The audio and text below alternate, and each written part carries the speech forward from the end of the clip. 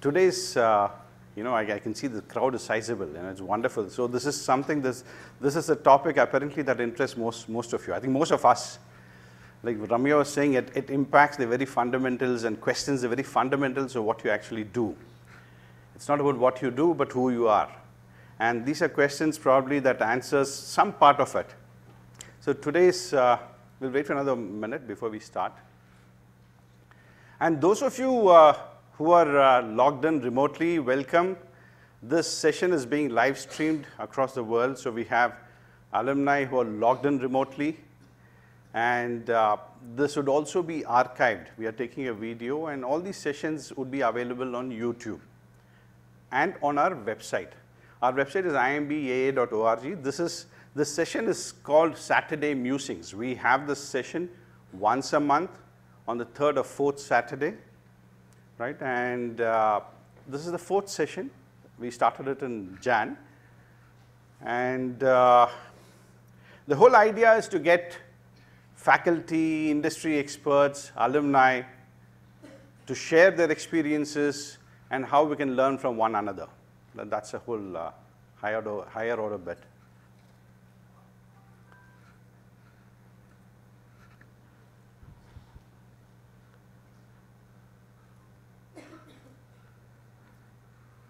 See, today's topic is very interesting and it excites most of us, nurturing excellence at work, a strengths-based approach. Before we start on formally kick off the session, I'd like to know how many of you have children going to school? That's a sizable number, so that's me too. Okay, let me share a few observations so that we put the whole session into context. Whenever this PTA meet happens, what happens, what I have noticed is you have the teacher, you go sit down with the teacher and she pulls out the question, the answer sheets of the child, and the conversation starts like, I think you could have done better, right? Your child is capable. Your child is capable of doing much better. And how much is this child scored? 95, right? So, and you're wondering, and the child is sitting out there, the shoulders are already drooping, and the parent is sitting in front and turns at the, faces the child and says, hey, this problem, we did this yesterday, right? You forgot how to do this, and she's putting on a smile. Actually, inside, she's not too happy about it, okay? And the teacher also nods her head, and child drooping shoulders like this. And the child is perhaps wondering what's happening out here, right? That's scene number one. Many of us probably have gone through this as parents, and we're probably at the PTA meets. Scene number two. See, I've been an entrepreneur for a couple of decades, and I meet a lot of people. So there are people whom I meet who say, look, I'm now working in a company. It's been 15 years. So they have saved enough of money. They have built networks. They have built on capabilities. And yet there is something that stops them from going ahead. The dream is to actually do something on their own, but there is something that stops them. So I usually ask them, what stops you from pursuing your dreams? Your heart is to do something on your own. So there's usually the kind of responses I get is, look, can you give me a good idea to start with? Okay, I think I don't have the money, sufficient money. What would happen if I fail? Would the industry take me back? I need to have co-founders. I don't have co-founders. I need to have a large office to start with. So there are a lot of questions. That's scene number two, right? Scene number three. If you ask people, what do you think about politicians and bureaucrats in general? The kind of responses I get is politicians are corrupt, bureaucrats are corrupt, they're not trustworthy, they're not reliable, right? Scene number three. What is common across these three scenarios, you would have probably guessed, is our focus is on what is not okay with the system or okay with the situation. The focus of the parent or the teacher is on the 5 marks that the child has not got, not on the 95 marks that he's done right.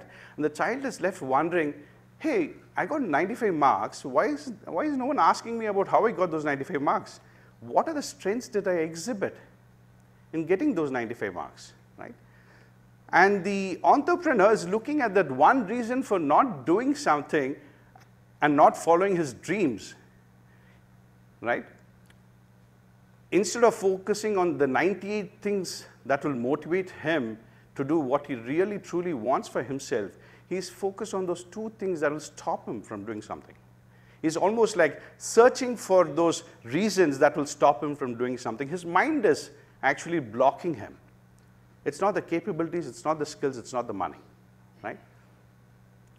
And about politics and about bureaucrats, we constantly look at the TV debates. We are constantly looking at what is wrong with the system. We don't ask what is right. There are people who actually do a lot of stuff. Politicians do a lot of things right. They're doing their best. Bureaucrats do their best to the best of their abilities, and yet no one asks those questions. We ask about what is, and we point out mistakes in the system, right?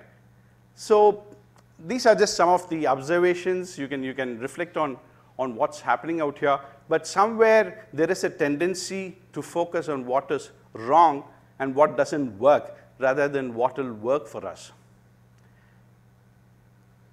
Somewhere I have read that there is a tendency for us, given a choice between moving towards something that you truly want for yourself, right, and avoiding something that you don't like, that somewhere at some level is going to impact your chances of survival, we would always avoid doing something we truly want and run away from fear. Okay? And that is possibly something to do with even our neurology, how our brain is structured, and our physiology. I just leave these thoughts to you, these 3 scenarios, to put the whole session in context. Another thing I just wanted to share, when I looked at the topic for today, there are 2 words that drew my attention. One is strengths, another one is excellence. When you talk about strengths, implicitly, it means that there is something called a weakness, right? And then you would like to question what exactly are strengths? What exactly are weaknesses? Some of the weaknesses could actually be strengths if you change the context. In a different context, something can be a strength. So another thought that comes to my mind is, let's say suppose you want to manage your anger. You think you're a short-tempered guy, it's not helping you in some context, and you want to work on that. So you work on your anger and you go for meditation and stuff like that, and you do use various strategies, and there you are able to manage your anger. But managing your anger, not being angry, is not the same as being calm. When I seek to be calm, right, is not the same because my focus is on anger. It's still on anger. Not angry is not the same as being calm, right? That's another thought I'd leave with you. So when we talk about strengths, these are some of the questions that pop up. Another question that pops up is, having a strength and not having a strength, is it as important as having the belief that that strength will help you in achieving what you want for yourself, right? If I have an outcome that I want for myself, but I first need to believe that that outcome is desirable. Number 2 is I need to have belief in the abilities and the skills that that particular strength will help me execute. I'll be able to execute the behavior that will help me get the outcome that I want for myself. So it's the belief about the strength which might be more important than just having the strength in itself. Having a dominant strength is of no use.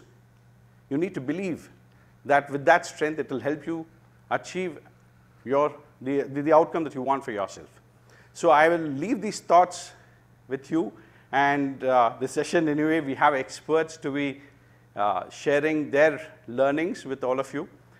Today's session is split into 2 parts. The first part is a 30 minutes talk by Professor Ramya Ranganathan, and the second portion is a panel discussion. We have some eminent alumni with us who will, we will discuss on this topic and explore various perspectives. So let me quickly introduce Ramya, and then Ramya shall take over. Professor Ramya Ranganathan is an electrical engineer from IIT Madras and holds a PGDM from IIM Ahmedabad. And she also has a Master's of Research as well as a doctorate in management from the London Business School. Ramya worked in corporates such as ICICI, Infosys, and Citibank. Ramya teaches postgraduate, doctoral, and executive courses on OB, crafting careers, aligning personal values and goals, managing inner worlds, positive psychology, nurturing creativity and excellence, intrinsic motivation, emotional intelligence, stress management, and personal energy. She has taught several customized workshops for the public sector as well as the private sector. Clients such as NHPC, Atlas, Coopco India, GAIL, Novo Nordisk, ISRO, HLL, etc. She has previously held the positions of Program Director, Management Program for Women Entrepreneurs, and Program Director, Management Program for Entrepreneurs and Family Business at IIM Bangalore. These are two programs which are very popular. Some of Ramya's landmark courses and workshops are personal values, goals, career, options, positive psychology, positive organizational scholarship, leading with joy, being a learner. The list is long, managing emotions, yeah. Sure. Okay. So her sessions are very popular among students, houseful, okay. Her current research is in the areas of personal values and attitudes, personality theories, flow, joy and creativity in work, multiple identities, illusion of control, locus of causality, personal mission and career choices, conflicting emotions in small groups and teams, individual and group decision making, CSR, and social entrepreneurship. Welcome, Ramya.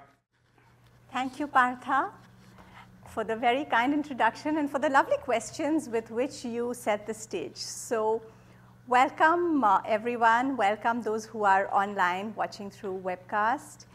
And just occurred to me this morning when I was walking here that today is actually the Global Day of Communion with the Earth. So yeah, doesn't really tie in with this, but maybe it would just contribute to you. Okay, so before we started, I realized that I forgot to mention to Partha that there's actually a prerequisite for this session. And let's just hope that everyone's made it. So the prerequisite for attending this session is that at some point in your life, you should have been 5 years old. Is there anyone here who sort of just like you landed up here grown up, or everyone's been there? Everyone's been 5? I want a show of hands to be absolutely sure, because otherwise you have to leave. You're not allowed to sit through this session. Okay. Great. So this is a prerequisite because this is actually the first exercise that we're going to start, okay, today's session with. So I want you to just take a minute now, close your eyes, and reconnect with how you were when you were a 5-year-old girl or boy. And just become that person again. And eyes closed. If your eyes are open, you're still your current age. If your eyes are closed, I know you are 5 years old. And I want you to think of something that was very natural to you, something you really enjoy doing at that age. Something where, you just flowed and you're like, oh wow, you probably didn't even use the word great or good, but you just felt so alive when you were doing it, and it was just your thing. It could be dancing, playing, maybe you were the local goon who liked to gang up the other kids and boss around, climbing trees, maybe you like words, collecting information, painting, creating new stuff, running around, whatever came naturally to you and brought you fully into yourself. That was one of your strengths then. So I want you to open your eyes now and just turn to the person sitting next to you, whoever's closest. So if you're sitting alone, whoever's closest to you, and take 1 or 2 minutes each and just share with this person the strengths that you became aware of, and this is just one of your strengths, but when you were 5, something that was definitely a strength for you. Just share this with that other person. And those of you who are alone at home watching on webcast, you can just journal. Pick out a pen and paper and just write about it. 2 minutes with the person next to you and take turns.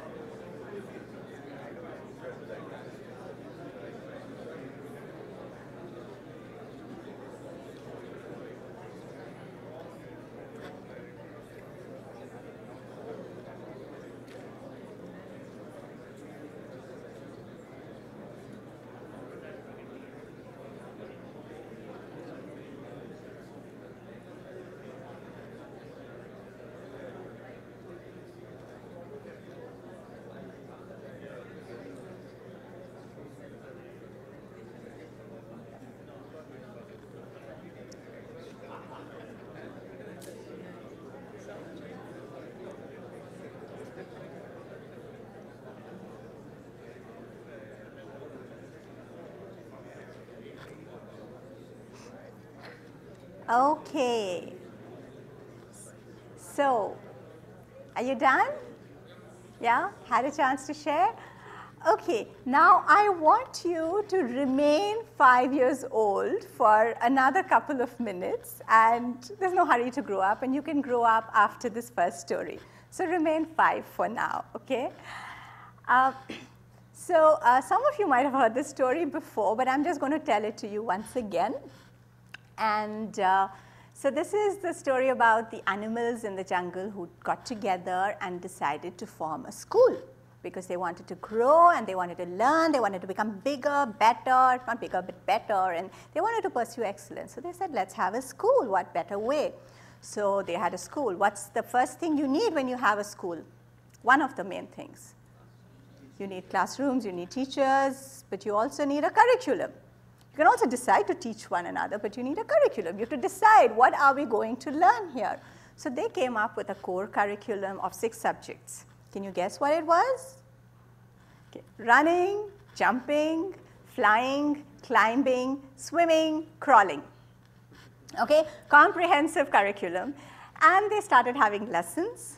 So they got the teachers, they got the experts, and they started having lessons. So in the beginning, the dog was having an awesome time in the running class. He was alive, in his zone, doing well, excited.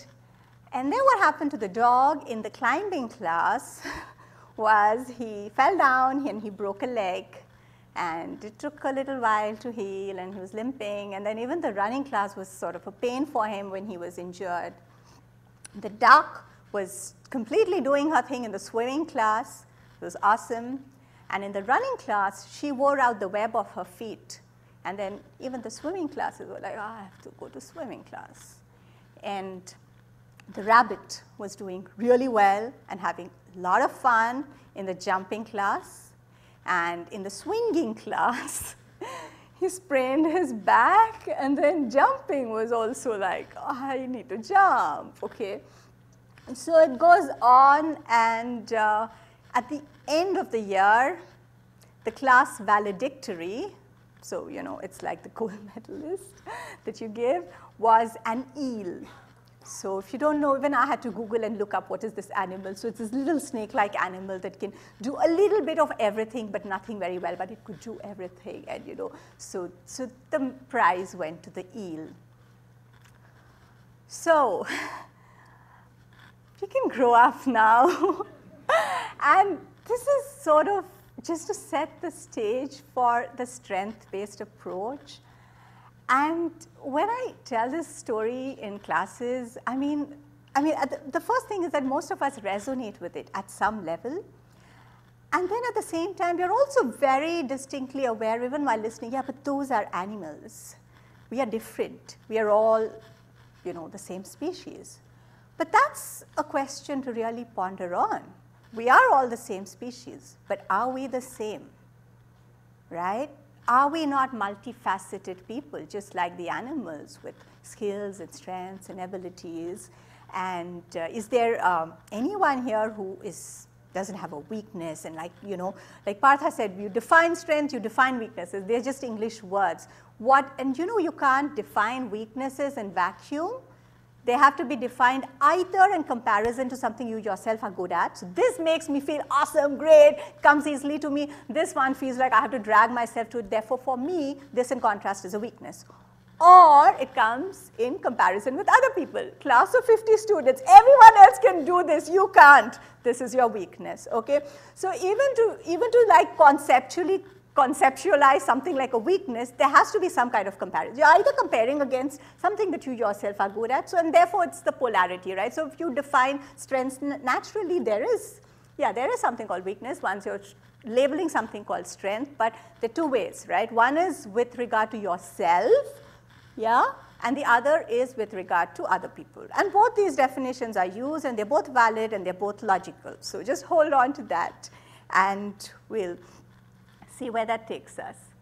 So now this is just to look all academic because I am a professor, and but it is academic actually. So I'm going to pose a question to you. So what do you think is the connection between strengths, defined as something you're good at, comes easily to you, naturally to you, you love doing it, it's like you, it's an expression of you, that's quite effortless relatively to other things.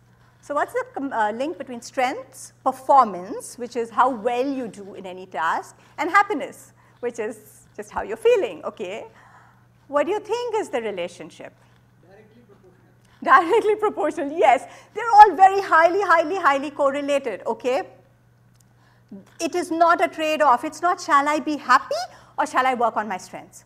Shall I play to my strengths? It's not, shall I do well or shall I play to my strengths? It's not, shall I do well or shall I be happy? All these things go together. And you actually don't know this, need this research. Your own experience will tell you that. Think of something you're good at, something you love doing, you're motivated to learn more, you seek mastery, you're doing well. Yeah, it's all going together. But there are also the world of research, the corporate world of research, and when I mean the corporate world of research, I mean research that is typically used in organizations, so the HBR kind, the first kind, the application research, based research, both that as well as the theoretical side. So these are the more, academic journals. They have a ton of studies, right? There's been a ton of studies in the last 20, 30 years. And it's really picking up now thanks to neuroscience, like you mentioned, because we had learned, we're figuring out new ways of actually measuring and studying happiness and performance and all of that.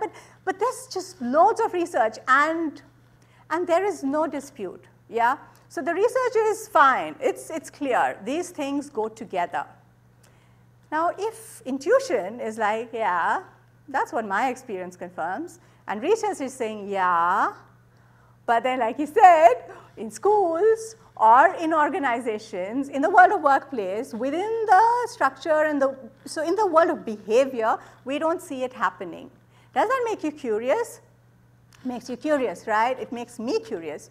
So one of the things that I want us to explore today, right? So I don't want to spend time, telling you that, hey, look, this is finding number 1, finding number 2, finding number 3 to prove, this thing that all these things go together. You can look that up on your own. So this, I'd like this, and that's why we have a panel discussion as well after this. I'd like this to be an exploration really about, okay, so if there are all these like, benefits and good things to playing with our strengths, but we're not really doing it, then clearly there must be something else, right? There must be more. Let's talk about that, okay? Let's see what could that be, what's probably, I don't know, why is it not happening, okay? So that's something that I'm hoping we're going to get to. Okay, so this is, so what I've planned these slides as, or these 30 minutes that I'm talking, I'm going to pose a series of questions really, right? Questions so that it also sets the stage for the panel discussion and exploration that we'll have after this. So the first question is about this notion and construct of ideal. Again, probably when you were 5 years old, you didn't have this construct of ideal child or something. You just were. You were who you were, and you were having fun. You were doing what you wanted to do, and that's it. Yeah.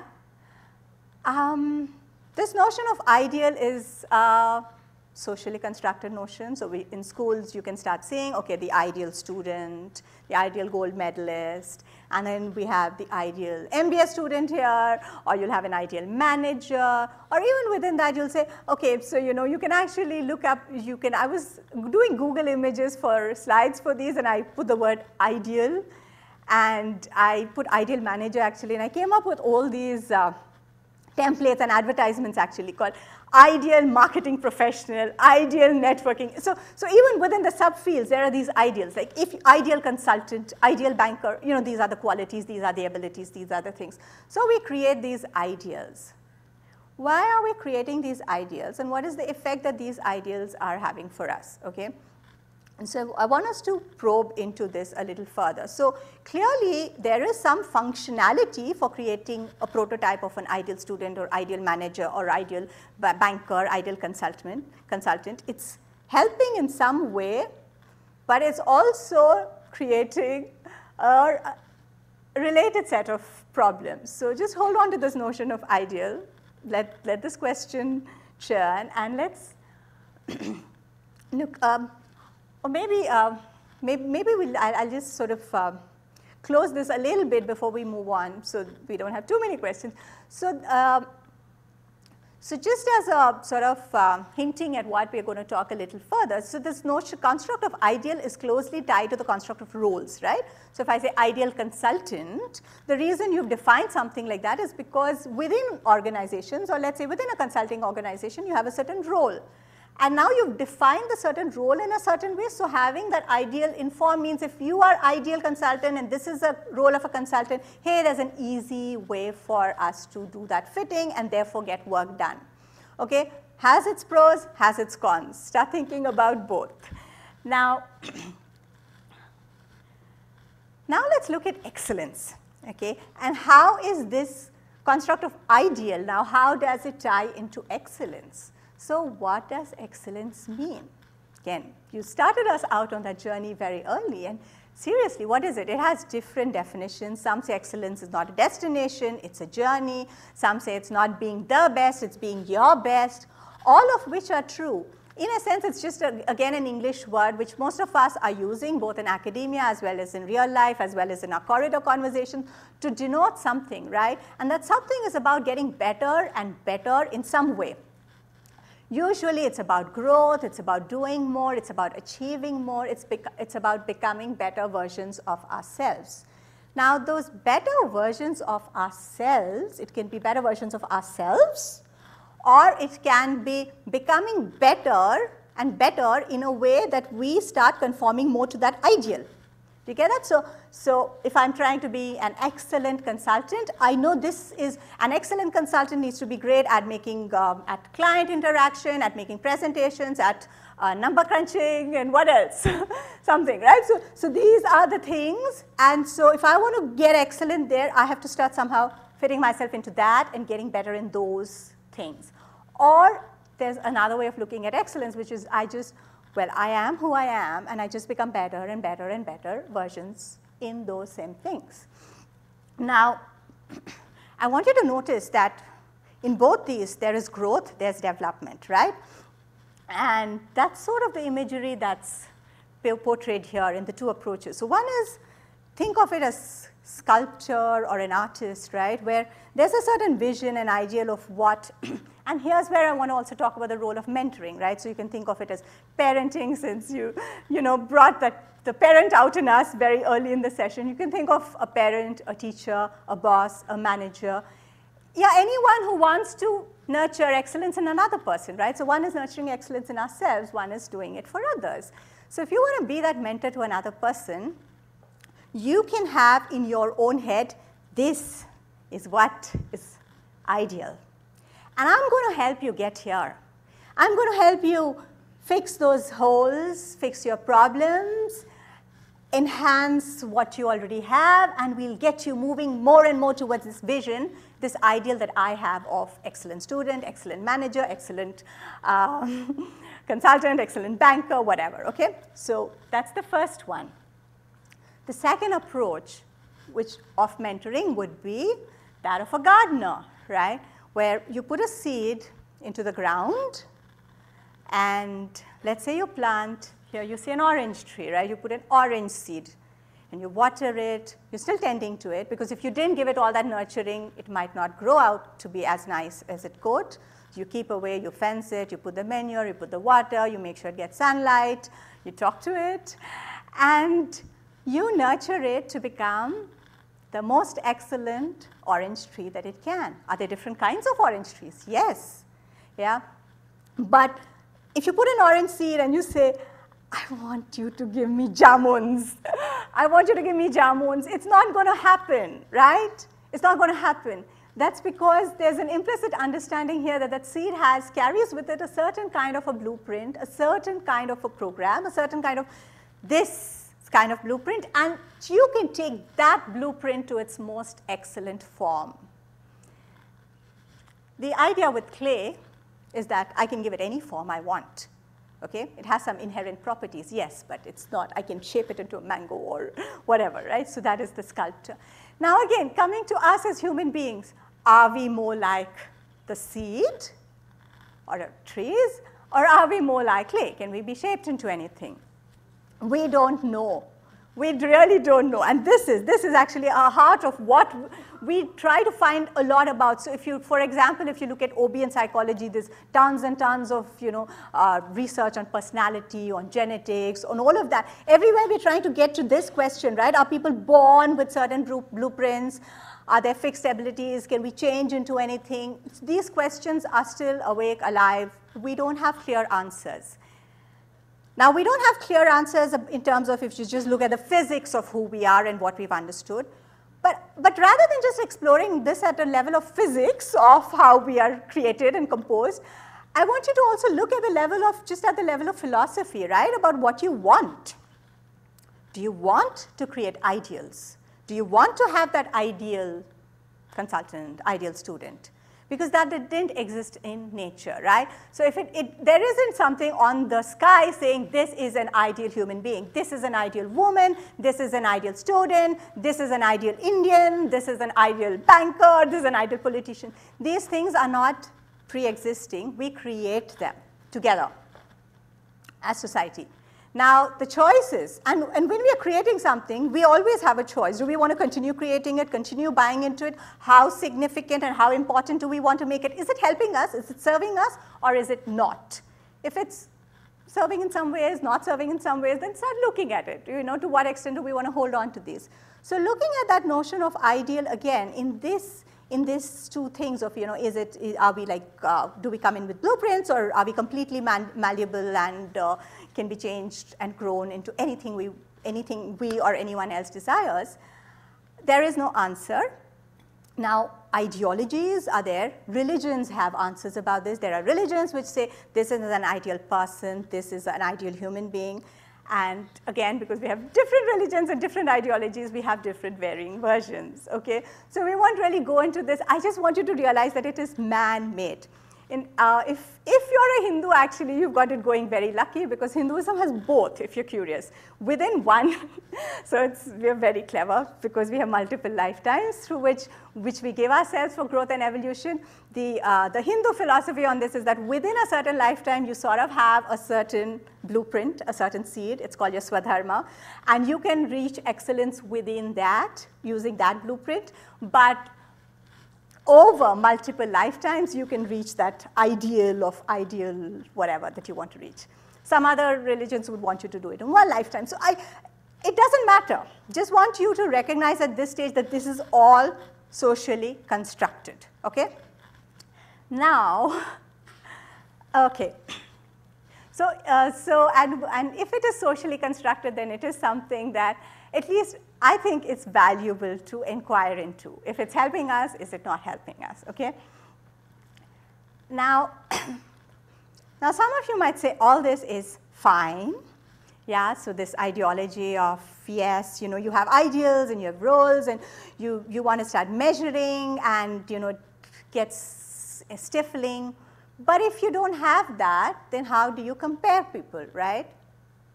So again, question, the inherent need to compare, it's not there in nature. We created it, but let's see why we created it, right? We created it in schools and we created it in organizations because we somehow want to reward, somehow we want to compensate, somehow we want to encourage and, you know, we want to motivate people, and so we are using that kind of a comparison. So there's a reason for it, right? So if that's the reason, now the question that I want to pose is that the only way to motivate? Is that the only way to encourage someone to grow? Is that the only way to push and trigger someone to become more and more excellent, comparing with others? Because comparing with others has an inherent flaw, as you can see. It's always going to be comparing apples and oranges. All of us here, no, I can't, like, no two of us between, pick any two people from the audience, it's going to be an unfair comparison. It is. And when you want to do that, then you have to start coming up with criteria, like they've come up, amount per calories, carbohydrates, sugar, or whatever. And then the minute you start putting those criteria, that's your roles, right? Like the ideal consultant, that is where those ideals are coming in. You're saying, I want an ideal consultant because I have this role of an ideal consultant, so I create these criteria, and then I'll compare. Now I can compare Sai and Partha on who is a more ideal consultant. Yeah? So here's where I'm tying in this need to compare is also connected to the construction of the ideal and the definition that we give it. If you're not buying into it, all of this starts dropping, and actually it loses its meaning, because without those rows and columns, apple, orange, who's going to compare? No one, right? No one can do it. And again, yeah, so this is probably something I can see the audience resonating a lot with. I know all people crushed and crammed inside that. We've all been there. We've all gone through it. We know how it feels. And can it motivate? Does it motivate to some extent? Yes, but at what cost? This is probably something we'll take up more in the panel discussion as well, because I have also been here trying to really get to this 10% based on the external criteria that has been set for that 10%, but giving up a lot of other things along the way. So the question there is that the way to excellence? Now, from the perspective of organizations and managers, I hear back all the time from when I teach executives and people who are actually team leads. I have a team of 5 people, I have a team of 12 people, and I hate to have to fit them into the bell curve. And my thing is, you know what? That's because, if you remember statistics, the bell curve was a distribution of large numbers, large population distribution.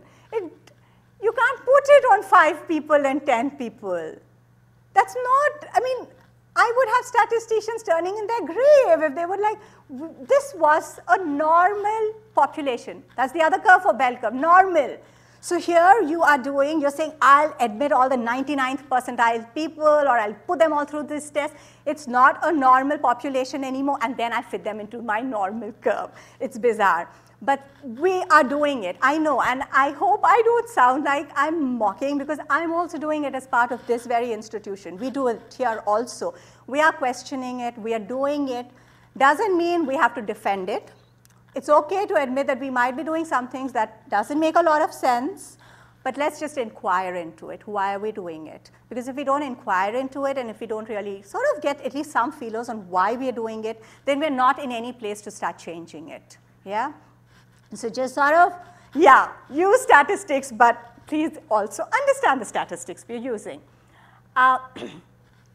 So the next question that comes up is, okay, fine, how will work get done? If I don't put people into roles and tell them this is what your role requires, you better shape up, get fit, do what your role requires, my work is not going to done, my company is not going to achieve what it set out to achieve. Question again is, really? Are you sure that's the only way? Yeah?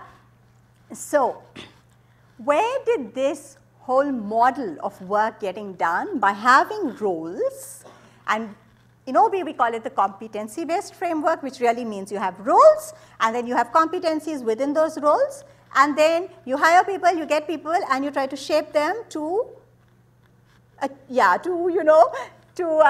what's the word I'm looking for? To perform in accordance with those competencies, okay? So I think I'm just going to come back, go non-sequentially here for a bit. So the competency model actually Partha, how am I doing with time? I'll take 5 more minutes, is that okay? Yeah. 5 more minutes and then we'll move to the panel. Okay, so yeah, this could turn very long otherwise. So the competency model very quickly originated in, so when did management originate?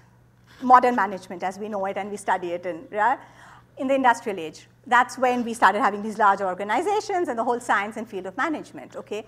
And think back about to the industrial age, this is the kind of structure you had, no telephones, no computers, communication had to be one way, top down.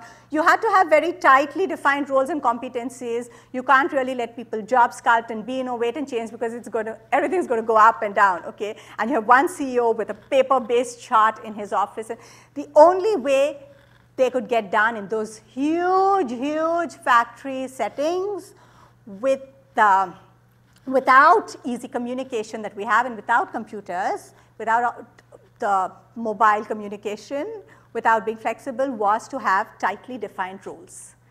And so you had to you had these roles. We are not changing these roles. We'll sort of change or we'll sort of mold the people who can come in, fit in, and do our work for us. Unfortunately, that's not so true anymore, okay? That's really not true. Okay, 2 reasons with that's not true. So now we don't only have those kinds of organizations. We have flatter organizations, and what helps us do that is actually communication, technology, computers. We can have smaller teams, we can be more fluid, so you can actually get work done. In a team of 5 or 6, you can get work done fantastically with, let's say you have a team of 5 consultants, and this is a very trivial example, but you can extrapolate it. I can have one person who's great at numbers, one who's great at analysis, one who goes and meets the client, one who does what else do consultants do? Proposals, okay? And they can work together, and we can still get work done. Yeah, you can do a little bit of that, you can have basic fill in for someone when the other person's not there, but you can actually play to your strengths and still get the same work done without every consultant on the team being that ideal consultant. Do you get that? And that was not possible in the industrial age. That is increasingly getting possible now. So if this is the competency-based model actually where you had these roles first, and then you get people, and then you sort of start fitting them and improving their skills so that they fit into those roles. We can question this, right? So now we can actually start looking at, he's such a star. He's so good at numbers, but he's not good with clients, and he's not good with presentations, but he's so good at numbers. I'll have him on my team because I can actually afford to have him do the numbers and have other people doing other things. It's not going to fit into this. Yeah, I'm actually defining a new role for him. And indeed, that's what's happening. So this is, Yeah, so this is called job sculpting. Yeah, so the HBR article on job sculpting has become very popular, but there's also a ton of underlying research on it. What increasingly people are finding is that if you want to retain stars, retain people who are excellent, it really, the way it seems to work better is to allow them to play to their strengths and you sculpt their role or job so that they are actually, they're feeling like the 5-year-old you felt like. They're feeling like, this is what I want to do. I love doing this. This is great. I love this job because I can do what I'm best at and what I love, and I'm doing it very well. Works for the employer, works for the person. So we are moving here. We're not moving here fast enough, I would think, and that's because we are held back by, if it's been going on this way, then let's just continue it. That is just my assessment of this whole thing, but I'm sure we'll all have our own assessments. And with this, I think this is probably a good place to, give all of this to the panel that we have here with a lot more experience, and to you as well. We'll invite questions from you and the people watching on webcast, and let's dig a little more into this topic, because I at least am very interested in knowing more about it. Yeah, thank you. So. Yeah, so we can, Vish, who's going to moderate the panel, and I thought that we could, if there are burning questions now, we can take them, which are more clarificatory about what I said. But if there are questions about the broader topic, we can take them along with the panel. So you don't just have to hear me, but you can hear everyone's views on it. Okay, so Partha, where do we go from here? Those of you who are online, if you want to raise your questions, there's a chat window. You can raise your questions. We will take up these. We'll take up these questions during the panel discussion. If someone has a question, you have a question? A quick 5 minutes and then we'll move on. Thank you for that introduction. I thought it was very information. I had a question on the second slide where you said that fairly well coordinated.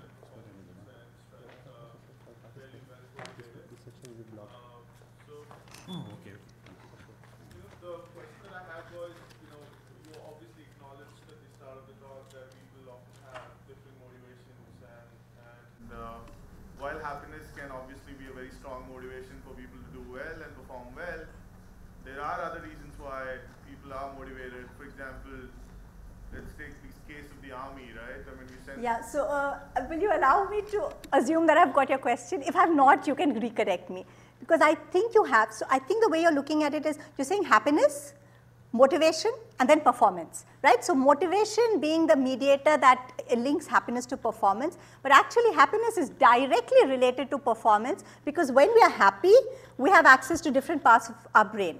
So when we are feeling happy, and we can take this offline, or I can send you the findings on it. When we are happy, there are actually different parts of our brain which are working, and so happiness directly translates into performance, even without going through motivation. Okay. I wasn't saying that.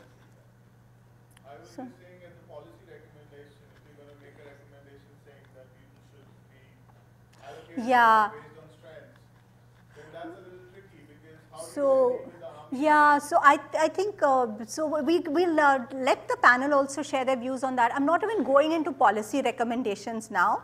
I'm sort of just staying, I'm really at this end of the spectrum where I'm saying, can we free the space up a little more? Can we free the space up to allow people to work to their strengths? Now, as a manager, you will want to decide for yourself, as when you're creating a policy, there are lots of things you need to look at. For example, if I was a manager, I would not just look at even performance. Like allowing people to play to their strengths would be one of the things, but I would probably bring in a whole lot of other criteria as well, right? So yeah, thanks for raising. We're not looking at the policy yet, but we're looking at the building blocks that will help you create that policy. Is that okay? We're going there? What okay. we'll do is the panel discussion. Ramya is also part of the panel. Yeah, I'll be there. So I think I'm feeling I did overshoot my time a little, so I don't want to be the one who keeps you from the rest of the panel. Okay, so I'm on the panel as well, and we'll take your questions. Thanks, Ramya. That was a very insightful session. For me, the takeaway is something that comes to the top of my mind. Number one is the idea of excellence. And what ideal is a social construct. So anything that is a social construct can be dealt with. It's not a part of your neurology, so that is something that you can actually address. Number 2 is this slide, excellence. So excellence is something to do with behavior, and it's not to do with your identity, right? It's not about being, it's about doing. So that is something that comes out to me immediately. Yeah. Wonderful session, Ramya. I think I thoroughly enjoyed it. A lot of nuances, a lot of things that's been popped up during the presentation, and hopefully we will address them during the panel discussion. I shall quickly go through we have a wonderful, fascinating list of panelists lined up today for you, and I'll just run through their profiles and request them to join us on the stage. The anchor for today's program is Mr. Viswanath G, and he's from the PGP 1984 batch. Request you to please join us on the stage.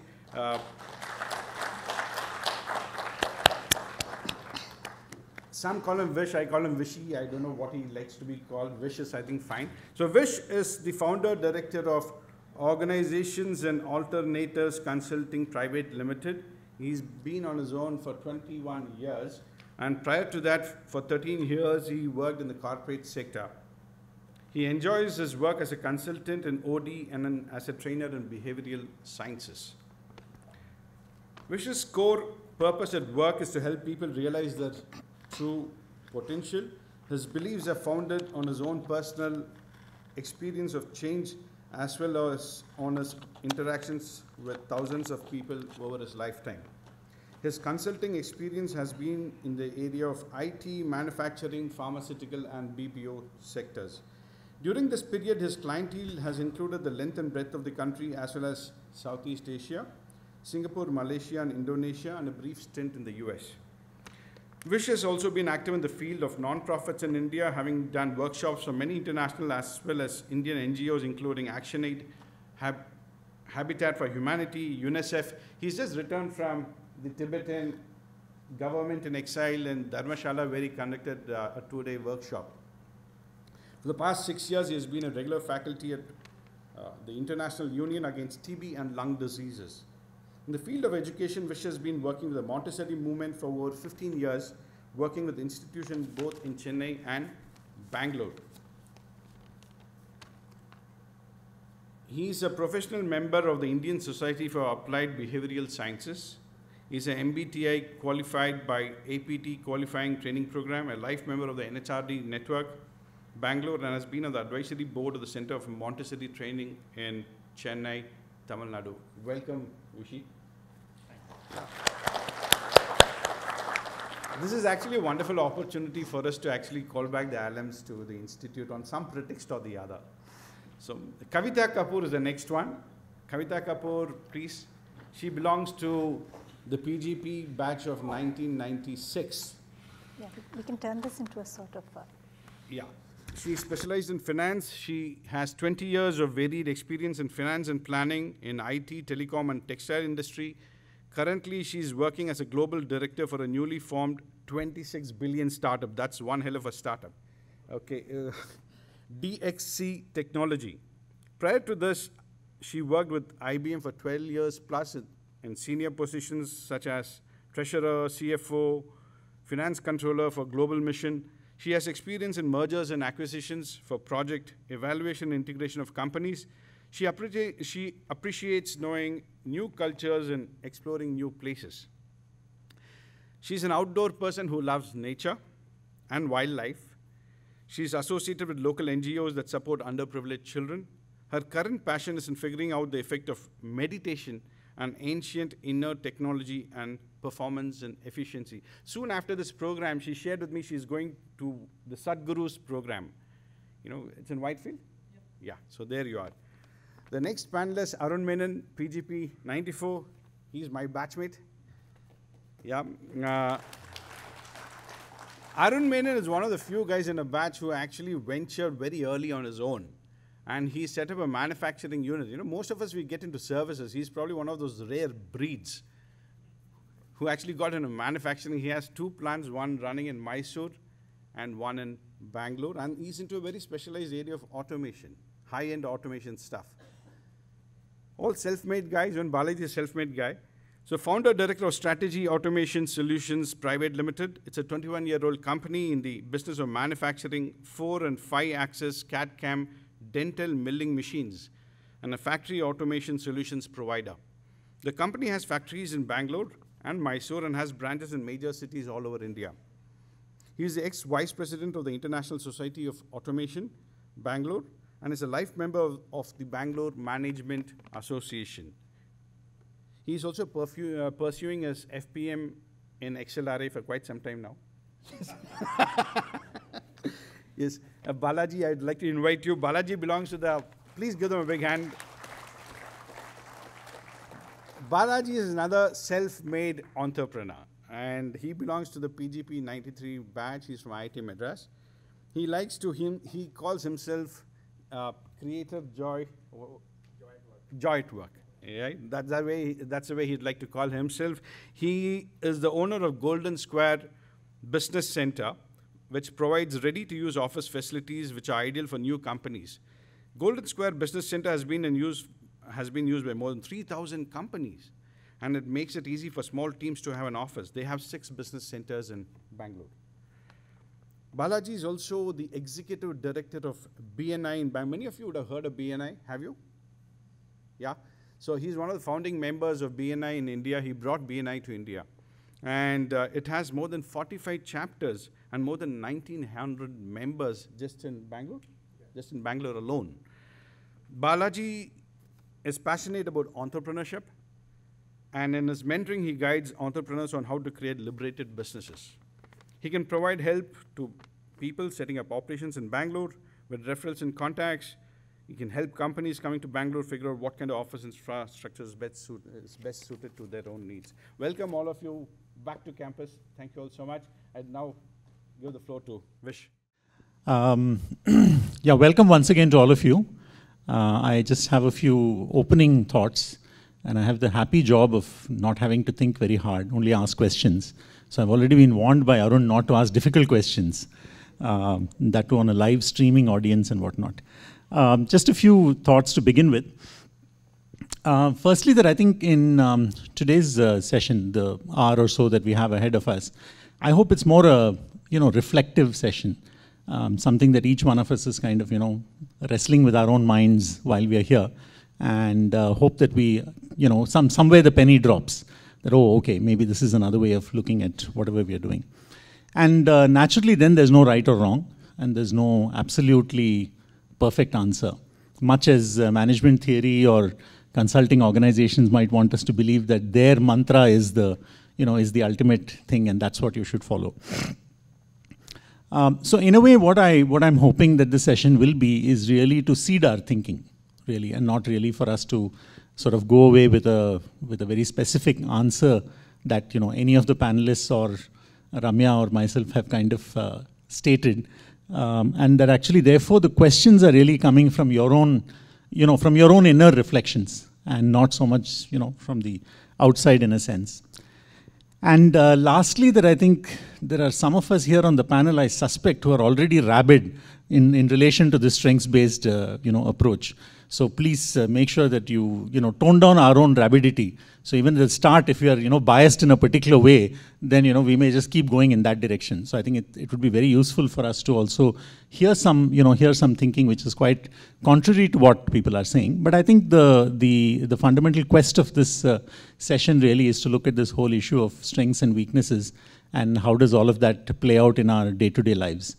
What I would also, invite the panelists to do is really to share a lot about their own personal experience, because that's really the, the best kind of educator for us. Someone else who's gone through something and what have they kind of discovered in that process for themselves.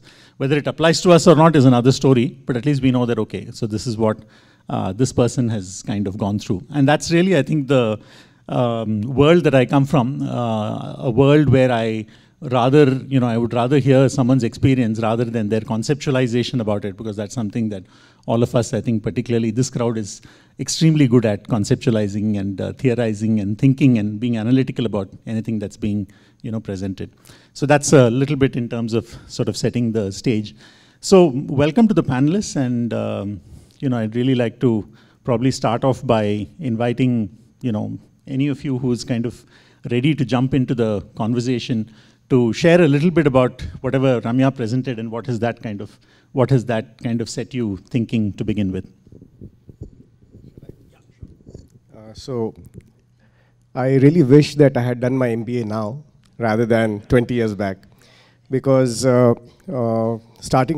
got into entrepreneurship very quickly, because my first experience with a very good job was it wasn't a pleasure to work there. And my whole concept was that work should be a pleasure, it should be joy. And so last 20 years has been experimenting with organizational models or building an organization where people really enjoy working and yet deliver fantastic results. So your slides were kind of a fantastic echo in terms of, hey, you know what? Yeah, I think now if it's becoming mainstream now, these kind of thoughts, and that's really, really fantastic. That was my thought. Just to give an example, we don't have appraisals in our organization. We get our team members to set their own salaries themselves. We don't have a concept of attendance. And we are in a service business, just to give you a flavor. Balaji, maybe helpful for us after you've shocked us with all these startling facts. I mean, tell us a little more. Tell us a little more in terms of. Yeah, I think what is important is I think Balaji has already sort of set us off on that, saying that my first job was a pain, and I felt that work should be pleasure. So what I'd really like to hear from you is what were those early days in terms of the shift, in terms of your own thinking, and what helped you to implement it? Because I think in terms of thinking, I often find that with a lot of since I sort of do a lot of workshops day after day, I find people's thinking is pretty spot on. And it doesn't matter which sector they are from or at what level they are. But the difficulty is in the implementation, and then there are policies and bell curves and so on and so forth which confront them. So that's really from your own experience, it would be helpful to hear. Okay, so for me, let's go back a little bit into school, +2 and so on, preparing for all the entrance exams and so on. So I think one of my earliest memories during that time was I was studying for my JEE exam, and my mother used to come and say, Balaji, you're working too hard. You should go out and play. And in my mind, I used to kind of think, why is she saying this to me? Because I'm actually enjoying what I'm doing. So when I got into my first job, and it was one of the best companies, it was the Unilever Group, and I'd also got an offer from Tata Administrative Service. So I joined the Unilever Group, and somehow within the first 3 months, I didn't feel the kind of pleasure I was getting while I was studying. And essentially I kind of noticed that work was being done essentially because of threats and rewards. Either you'd kind of, for example, if somebody says, I want a leave for attending my friend's wedding or something like that, the manager would typically say, you know what, why don't you beat your target for this month, and maybe I'll consider giving you that leave. It's a, if-then kind of a thing. If you do this, then you'll get this. And for everything, it was as if the assumption that people don't like work, and you need to do something, coax them, reward them, punish them to be able to get some work done. So the fundamental idea of work itself was broken somewhere. And if this was happening in one of the best organizations in the country, I said, I think the business world is broken somewhere, and this is not the world for me. So that was how, yeah. So it's been an unlearning for me, because a lot of things that we learned in IIM was not in sync with an approach which kind of said that, people should enjoy work. So it was kind of, so I used to train people how to do appraisals early in my entrepreneurship. And I soon realized that that was not really productive. It wasn't really giving the results that was really required. I can share later possibly how we do things nowadays and still kind of survive. Yeah, sure. I was actually also thinking that, Arun and Kavita, that maybe you want to also share with us some of the early, early childhood messages around this. whether it be at school or at college, what's the kind of messages that we've been getting in relation to, strengths, and like his mother coming and asking Balaji, why are you studying so hard? I think I got the exact opposite question. Exact opposite question, saying, look, you don't seem to have time for this thing called academics. So, and for me, I think it was, in fact, I would say that for me, I think that was exactly the reason for my deep commitment to the kind of work that I do on the, on the business of people's potential and strengths and so on. Yeah, Kavita. Yeah. So I'll just elaborate from what Balaji was saying, and yes, Ramya as well. Yes, in the corporates, we have bell curves, and do whatever we do, we are just not able to come out of it. To the great extent that last 2 years, a lot of the IT services companies have come out of the bell curve, and we don't any longer give the ratings of 1, 2, 2+ and all. And we've come out with more subjective, how much of innovation you have done, how you have connected with your client, how well you've managed your team, and what you have done in terms of some sort of excellence. You define the excellence, out of the box thinking and all. And again, we landed up doing the bell curve. Why? Because we have set the parameters, and again, you have exceeded, and you have achieved, and you have underperformed. So somewhere, while we have come out of the bell curve, I think we've just gone back to the same thing. But I think I have personally viewed it very differently after 2 decades of corporate world.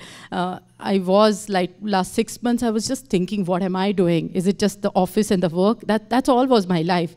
At home, I am getting reviewed of how kids are performing or how happy they are and how much I'm able to play with them. And at corporate life, I'm just the subject to the bell curve. So this is just a diversion to our discussion, but just a thought, just a point I would just like to do is, that's where I decided that I need to work upon myself.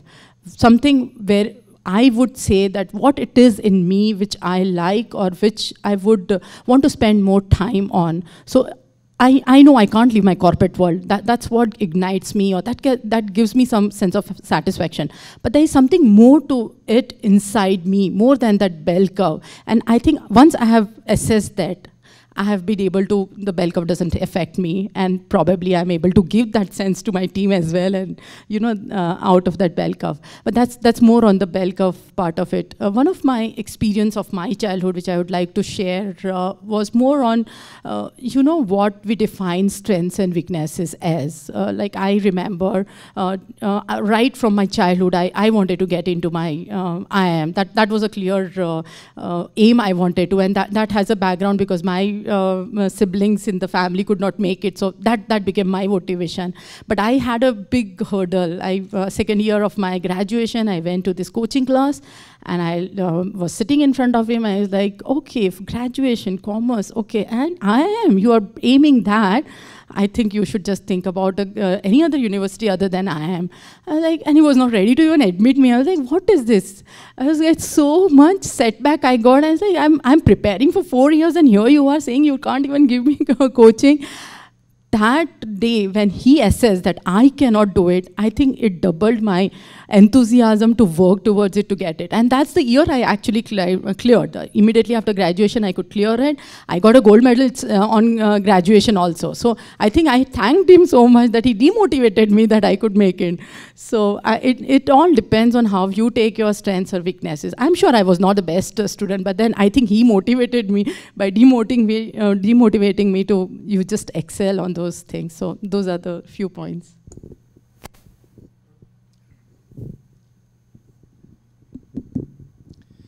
Yeah, firstly, I want to congratulate Ramya on an excellent presentation. It was so energetic and informative.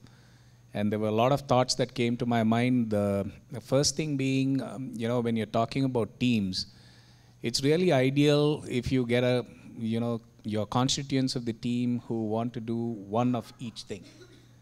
But often it doesn't happen that way. You may want, some people all want to do number crunching.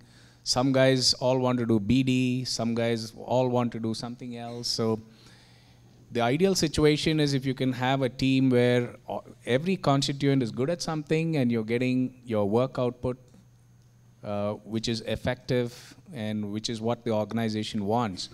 So sometimes there's this force fitting that happens. I mean, you just can't help it.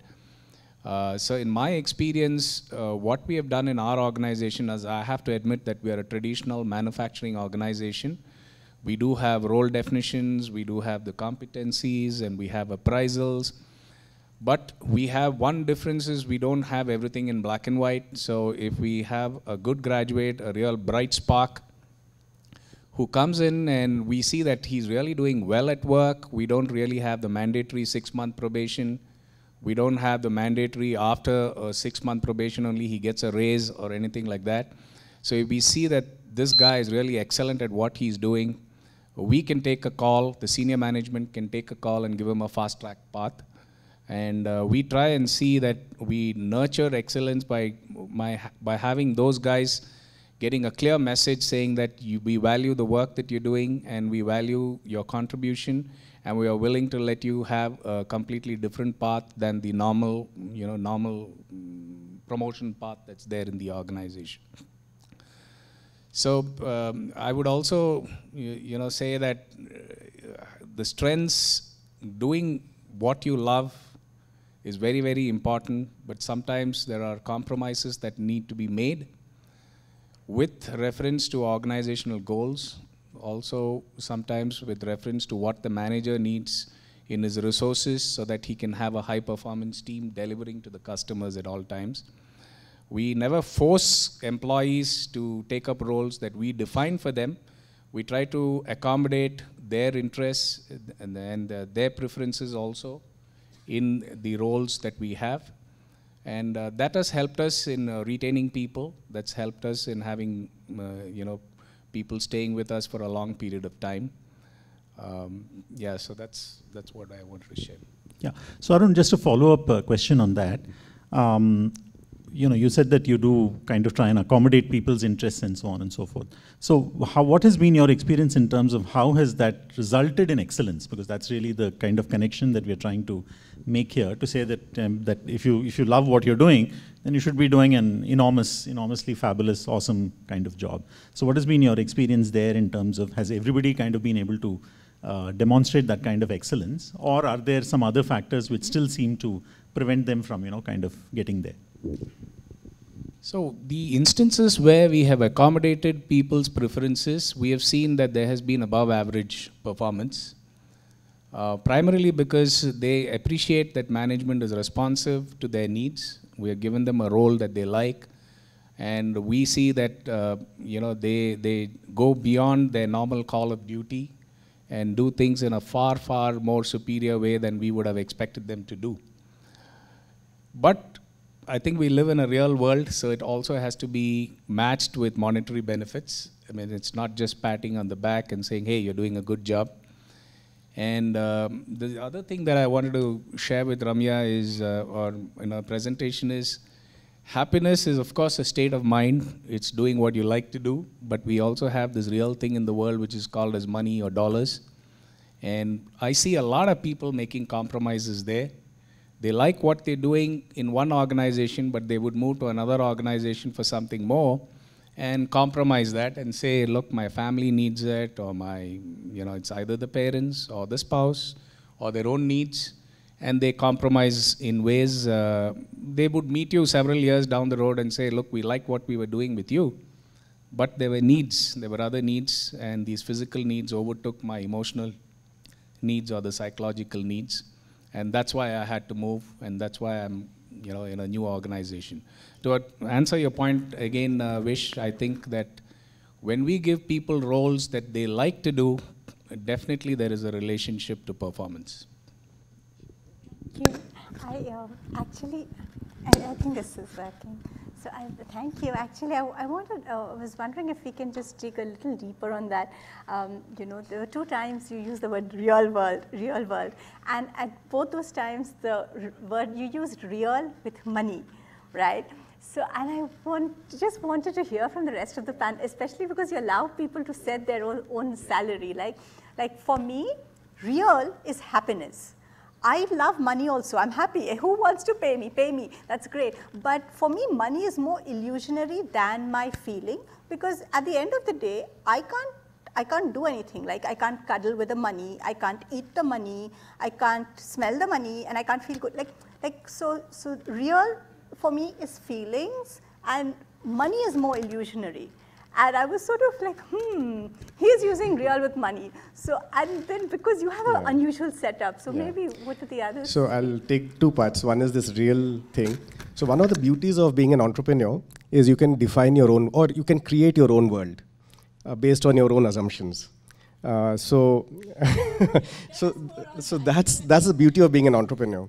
So for us, if what becomes important, at least for me, is that being happy with your work, being liberated, feeling of liberated at your work, and if we can create an organization around that, okay. And money, I mean, see, nowadays you can get money anywhere. I mean, it's not, very rarely do, in my team at least, I don't have people who may not be able to get a job somewhere else. They'll be able to get a job anywhere else. So money is a done deal. It's over. So now, what next? It's something else. It's about, it's about meaning. It's about some kind of purpose. It's being wanted by your team members, making a difference day to day, being engaged in what you're doing. So those are the kind of things which become important. And so we don't have a job description in our organization. How does it help us? It helps us because people are very naturally, they are able to trade work with each other and move on to things that they really enjoy doing. So we have had people who joined our team. So we run business centers. So who have joined our team and their first roles were possibly serving tea, coffee, kind of a thing. And now they are handling customers. Some of them are handling accounts. They are doing tally work. And all kinds of things happen over a period of time. And this is without any formal, what shall I say, appraisal process or a training program or, next month you do this or, you'll be rewarded with this position. Because something very fundamental in all of us is the drive for learning, for growth. That's something very, very fundamental. Because if you look at kids, 5-year-old kids, or nobody tells them, I mean, you'll see kids, they're always active. They're trying to learn something. A child would be trying to walk, and that's exertion, that is effort. So why is the child putting in that effort and trying to learn something and grow? So I believe trying to grow, learn, being excellent is a basic human drive. And possibly sometimes because of teachers, bosses, and hierarchy and so on, we actually kill that drive. So if you just kind of create an organization where you let people free, you actually create an environment where this drive gets developed. And that's why I like the picture that you showed about the gardener. So if we look at ourselves as business leaders, our role is to really nurture and just create an environment where things are able to grow naturally. It happens. It's not too much of an effort, really. Yeah.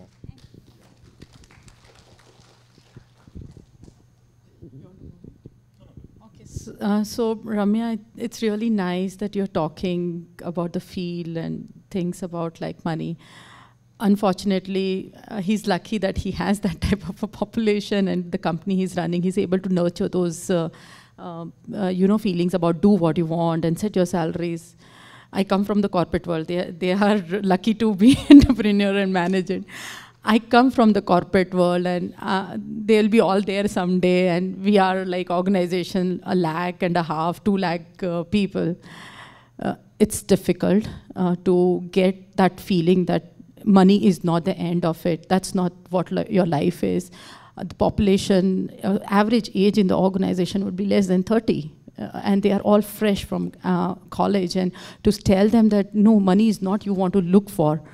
We still do it. It's not that we don't do it. We don't tell them to go behind money, because there are organizations and MNCs. We are not the best pay masters, but they give good quality work, and we are able to retain.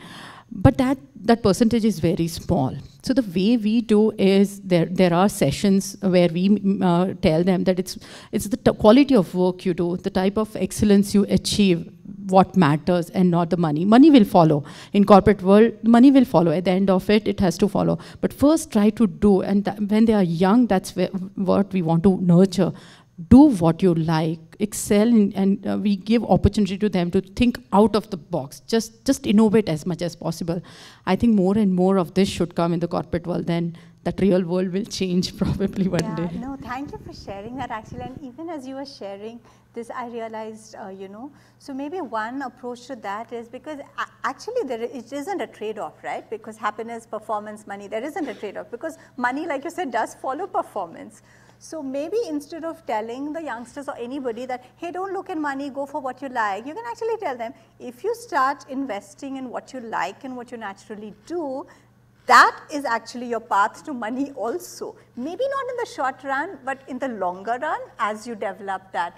And if you trade off that long run path to money into a short run path to money where you stifle yourself into something where you are not being able to give your best because you're not feeling happy, then you're actually also losing that pot of the gold in the long run that could come. No guarantees, but that's just, just thoughts that came to my mind. Yeah, so I just have a question for the panelists. What might be the mental models, particularly of this crowd? I mean, I know that, like Ramya reminded us, we were all also one-day students. So I'm just wondering, what might be the mental model of students today as they enter the corporate world? And why is it that an organization, I mean, even large organizations, need to kind of tell very bright young people like all of us, of course, worry more about quality of your work and look at excellence. Don't worry about money, kind of thing. I mean, what might be some of the mental models we are working with, which is why then we are looking, to quickly quitting and finding another job which is more lucrative. Okay, let me start on that one. Or where are these messages coming from? I mean, they're coming from somewhere, and we are picking it up and imagining that that's what is the right way to, live life. Yeah, so I think the student world finally just sees success. They just see people who have been successful. They see all the new startups and the money they have made. Because now the startups in Bangalore, they all talk about millions of dollars, and that's what I think is on the minds of all the students, that how to make big bucks. In the process, it's not that people can't make, and that population is there. 1 or 2% of the population will do that because they have great ideas and they'll nurture them and they'll work on it. So it's not that. But the rest of the population, they have to go through that grind. Nobody has made quick bucks, and that's 1% of the population I'm saying. But otherwise, all of us have to go through that grind of, trying to do everything in the organization and go up the chain. What we think as a student is, how do I jump? Just keep jumping. I know if I get every year 30-40% increment, I'm at the top. It doesn't work that way. It just doesn't work. Whatever career path you have to dirty your hands. You have to put your sleeves up and do that hard work and then go up the chain. And when that money comes, it will stay with you forever. It's not going to be like you have jumped faster and then you're done with your career. Because then in future, you are not going to get anything to do. So it's just the hard work and how you grow in the corporate world, at least. As far as you are in an entrepreneur world, probably Arun and Balaji will be able to share better. So I'll just share a couple of thoughts that came over here in terms of mental models. I think fundamentally, most of us have this mental model that work is something not pleasant. Work is something that you need to kind of compel yourself to do. So that's a mental model, I think, from school that we are brought up in that fashion. And somehow we feel that what is drudgery for us is drudgery for everybody else. And what we find, especially if you have a diverse team, is that somebody who doesn't enjoy something, somebody else will actually enjoy it. I mean, I have got team members who don't mind, spending time just following up on the phone calls. I would say that's drudgery for me, but for them, they enjoy doing it. So the idea behind organizing work is to kind of figure out who enjoys doing what, and as a team, can you do it? I'm not saying 100% that work can be a pleasure. There will be some areas that as a team you haven't figured out who will enjoy doing that, and somebody has to take up that responsibility and do it. But if the fundamental building block is no, work can be a pleasure, we just need to figure out who can do the unpleasant work instead of doing it yourself. It becomes pleasure and pleasure all over. Yeah, I was just kind of thinking that why don't we quickly take one or two questions from the audience, even as you're hearing, rather than sort of push it all towards the end. Yeah, we have a ready questioner there.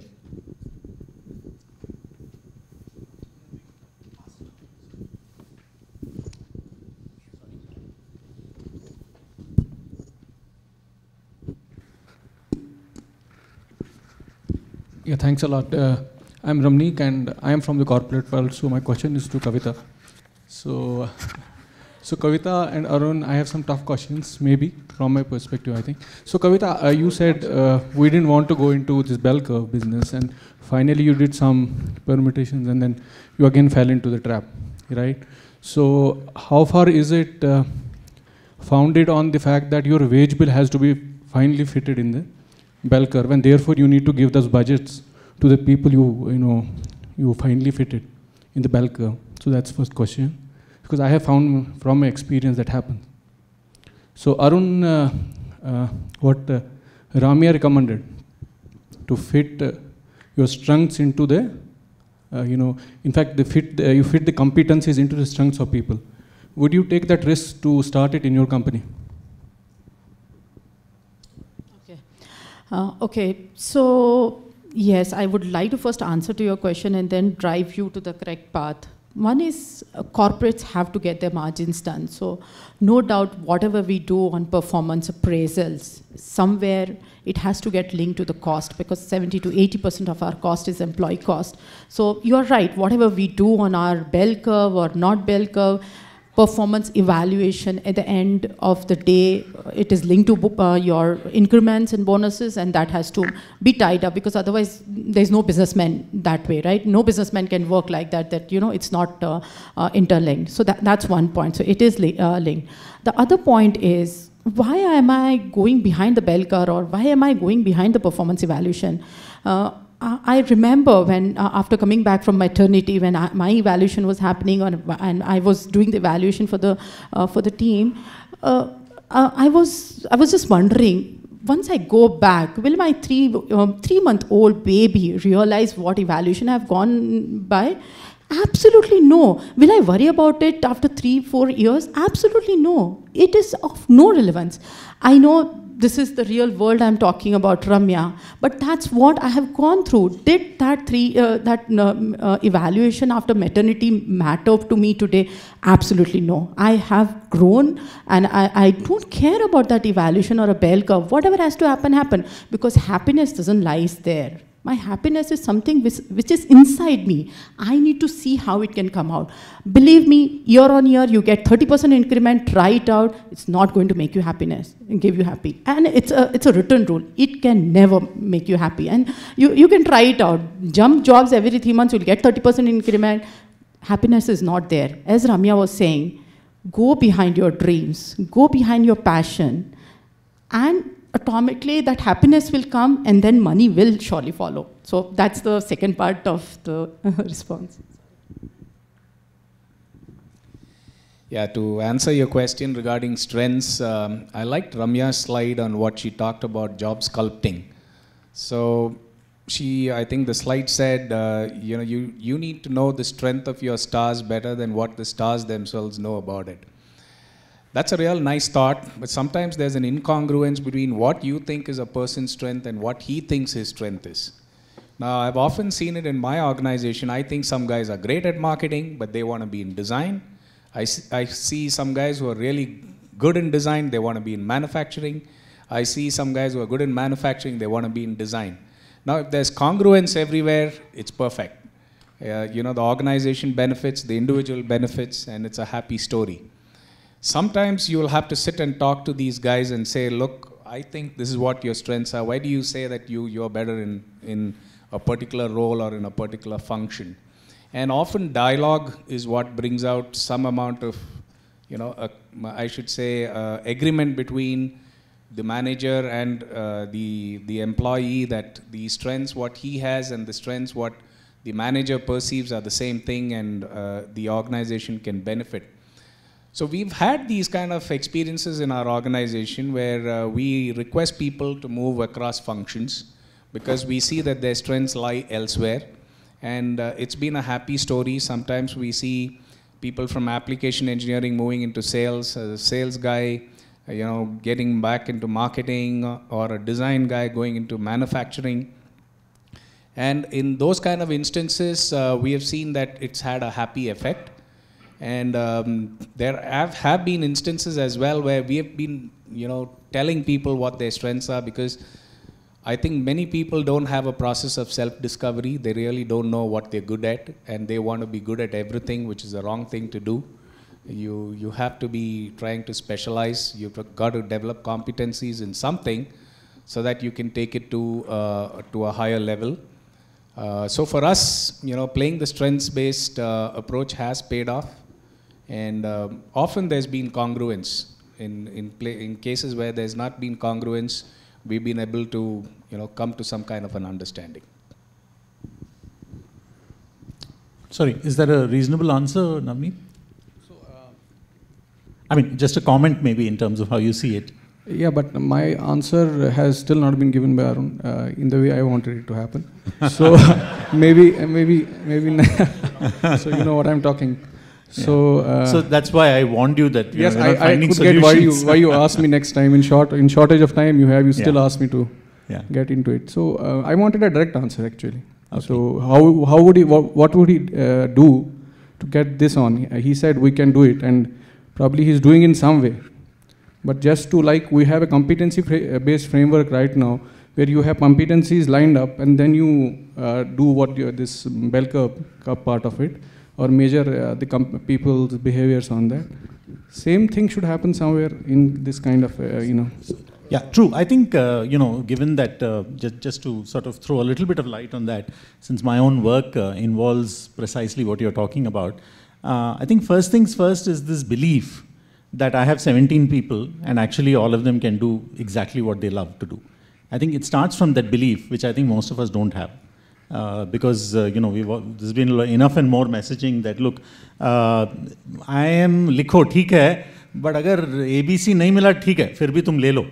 So even to begin with, we are being primed up that we may not be the best. And here we have a wonderful example of Kavita saying that that guy didn't even want to admit her into the coaching class. I mean, it's only a coaching class, So, I mean, look at the levels of, discrimination negatively that's, starting off in our own lives.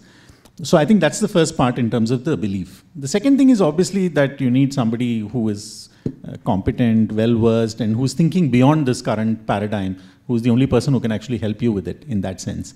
So I think what happens with organizations is internally when they keep going round and round, they keep going round and round. They don't actually, make that leap of faith to something else. And as some of them were saying, there are organizations which have dumped the bell curve and said that no more bell curve, we'll figure some other ways out. And I think the other part that Balaji made, which I think is very relevant, is that as human beings, we want to learn and grow. We don't want to be stuck in that existing paradigm, which we have already outthought in a sense. So given the opportunity to create something new, people will.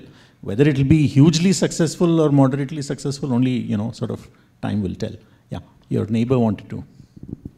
I just thought taking advantage of nearby mic. So I'm Bhaskar Sharma. So I've been working for almost 18 years now. And my question goes back to Ramya actually.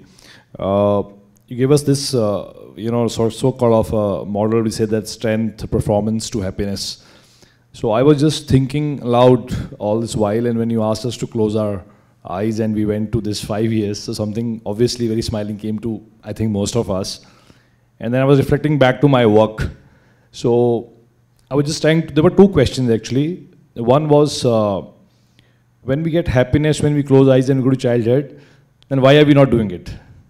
What is the fear? What is the negative side of it? I don't know. I don't know if this question is relevant also or not. So that was one question coming to my mind. Why are we doing when it is not giving us proportionate happiness?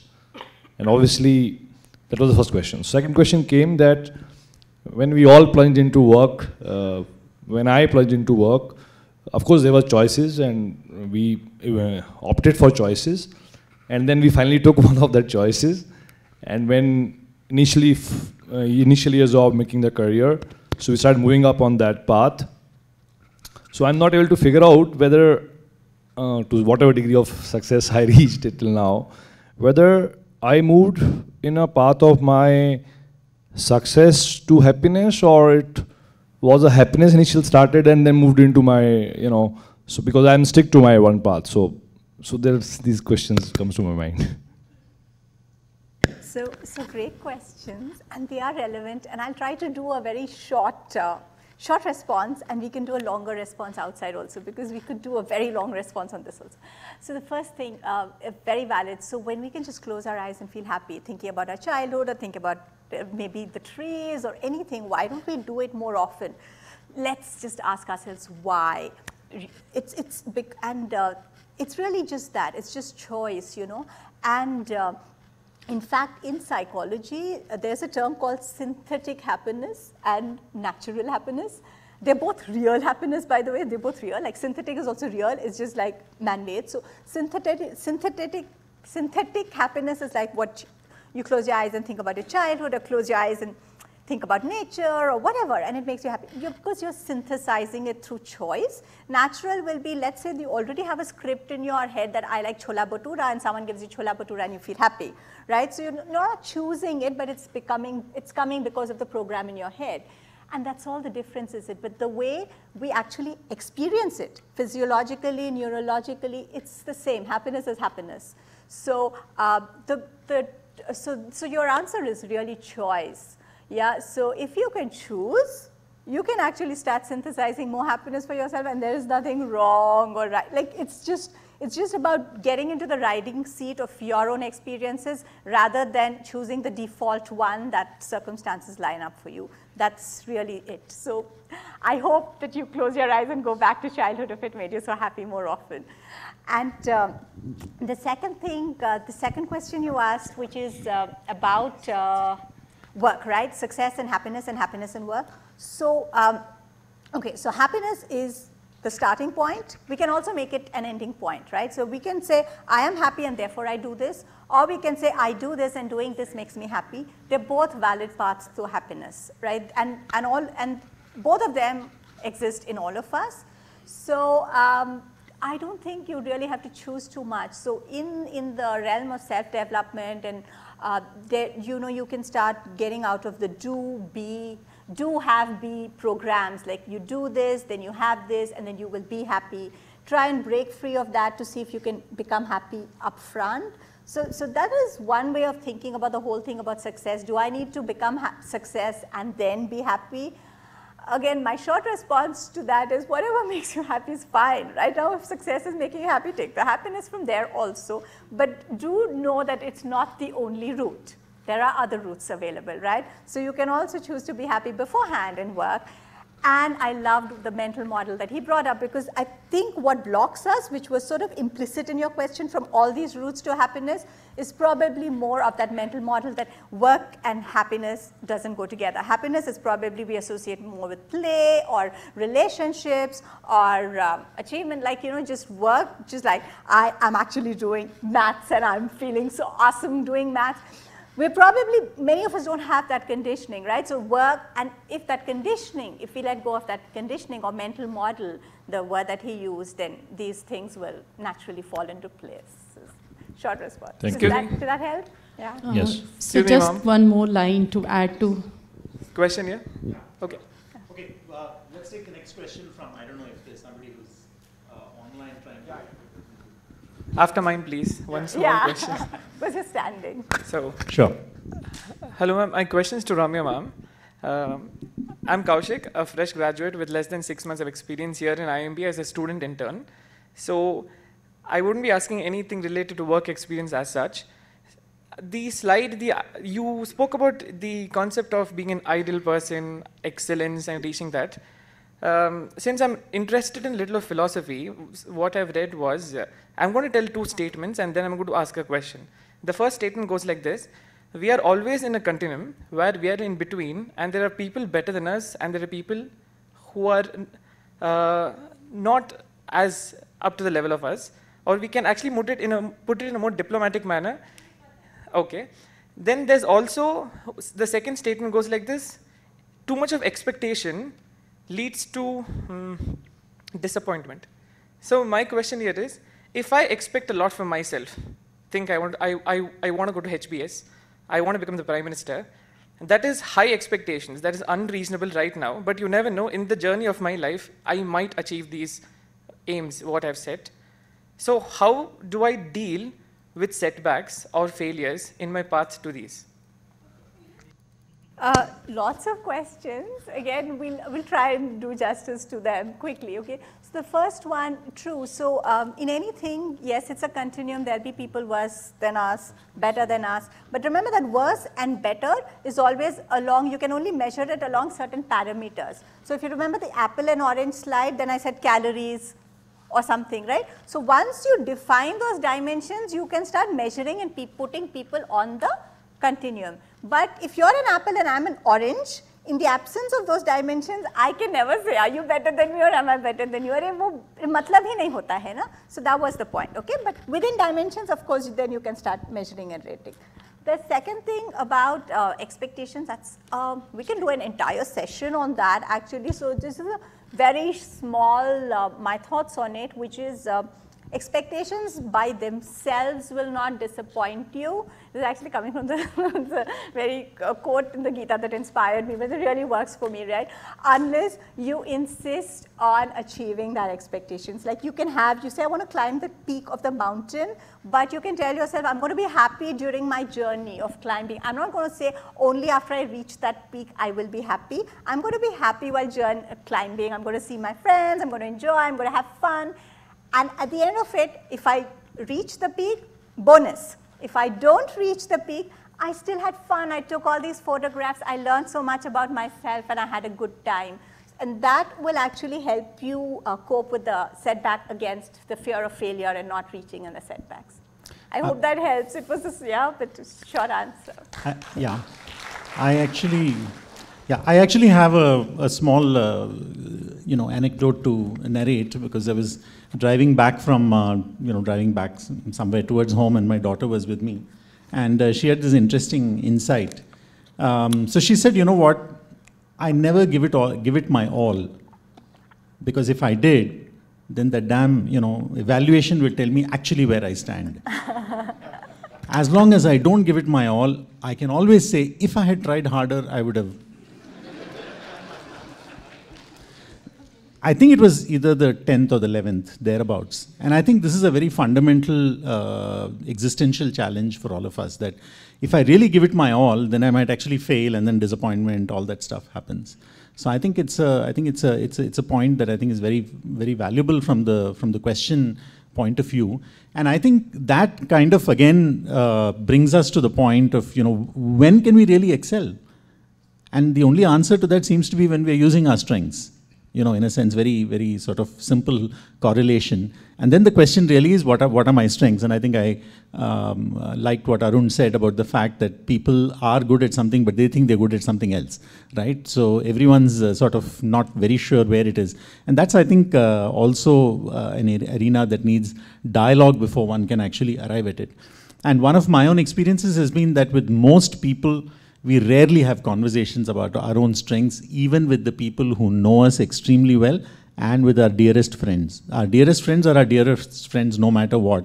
But we don't have conversations about what we do and what we are perhaps failing to do because we are actually not utilizing our talents in many, many, many different ways.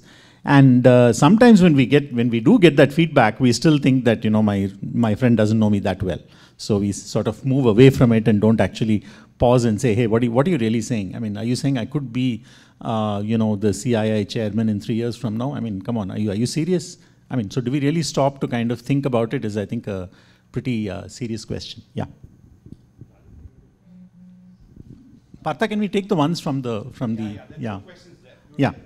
Yeah, let me just read it out. The first one? Yeah. Okay, I'm just reading this out. This is from Sima Shastri. Sima, thanks for your question. I think the job sculpting is an important observation and is here to stay. Is there a model to identify and augment the same vis-a-vis a person in terms of hard and soft skills? Yes, I'll send the link across. Yes, there's plenty of... So yeah, there's a lot of work and it is gaining traction, but yeah, this is asking for resources, which I can send across to the...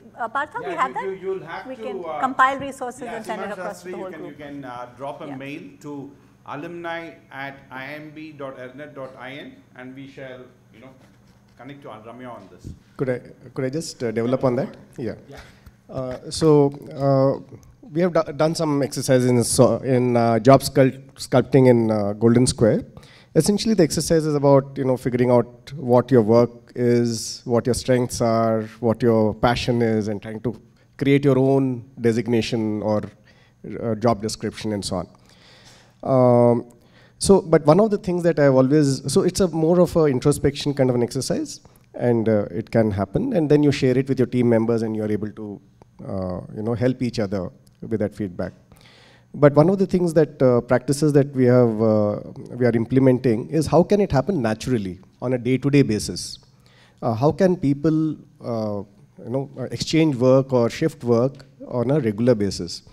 So we have, so essentially it is, having a team huddle and kind of say that, these are the things that I need help in and who can help me out in this. So being vulnerable in a way. So can you create a situation where people don't feel threatened asking for help? And creating an environment where there's a free flow of information and the team is able to swap tasks, think of tasks which might be useful for the organization, just because of the way the team huddles are structured. So yeah, so those are some practices. Without even somebody intervening from above, saying a boss has to evaluate you, it happens very naturally day to day as a consequence of the team dynamics. Thank you, Bala. You just made my day. So, I was actually, when he said, can we do it on a day-to-day basis? So here's what I was thinking. I was like, the problem with day-to-day basis is, remember in the beginning when Partha started out, he talked about our evolutionary response, which is where, because we are evolutionarily wired to actually pay attention to what's wrong or what can be a problem. That's our survival instinct rather than what our strengths are and what is right, okay? So did you get that? In the forest, you're actually better off if you miss out a threat, it causes greater damage. It's a greater risk for you. So that's the evolutionary wiring that we have. We have to deal with that. And that can come in the way, right? So that's why when you take time to reflect and do okay, now we'll sit, we'll sort of forget about anything that's worrying us and we'll introspect, and that can really help us uncover and touch base with our strengths. But what he's doing, and he said we did it in a day-to-day basis, and my first thing was, no, day-to-day basis, too much clutter, evolutionary will take over. And then he said this, no, we create a safe space. So what they're doing by creating that safe space, and he used the word vulnerable, right, allowing people to get vulnerable, is you're sort of taking fear out of the equation to some extent, right? So you manage to create that with your team where people are actually feeling safe. Because fear is the emotion that's going to come and otherwise disrupt this exercise. And you take fear out of the equation, then your survival brain is no longer holding you captive, and that actually gives you the permission to inquire into your own strengths as well as that of others. So we're going to write a case on this. I'm so happy. I mean, I just know all the theory and you're doing it, so it's like you made my day. Yeah, thanks, Balaji. I think one of the challenges I think that we also have is the fact that we don't encounter as many situations like what Balaji is actually talking about. So Balaji is talking about his own organization. Now I'm sure there are some of you in right here and now who kind of feel similarly in your own teams. You need not be the person who's actually leading the team. And I can see some people nodding to say that, yeah, I mean the team that I work in is a pretty safe space. And one of the tragedies is that we don't write about it, we don't talk about it, and if we do, then someone else is there ready to say, yeah, but it's a jungle out there where I work, right? You may be in some safe place. I'm just going back to the question on the screen here. This is from Rangan. Even if everybody does above average, still some would be doing better than others. So comparison is inevitable, isn't it? Who wants to take that? I've already admitted that we do appraisals in our organization and we do fit them into a bell curve, so this is inevitable. This is inevitable. People always say we want to get away from the bell curve, but we don't have a better alternative. So also I just wanted to take off from some of the other panelists. I mean, Ramya said you can be happy and then do what you like. I don't know whether it goes from left to right, or is it like you do what you like and you be happy, And I just wanted to ask a question to everybody here in the audience. How many of you are doing things that you like? And are you getting paid enough for it? A lot of hands go down. So. Okay, next question. To add to that, how many of you are doing what you like?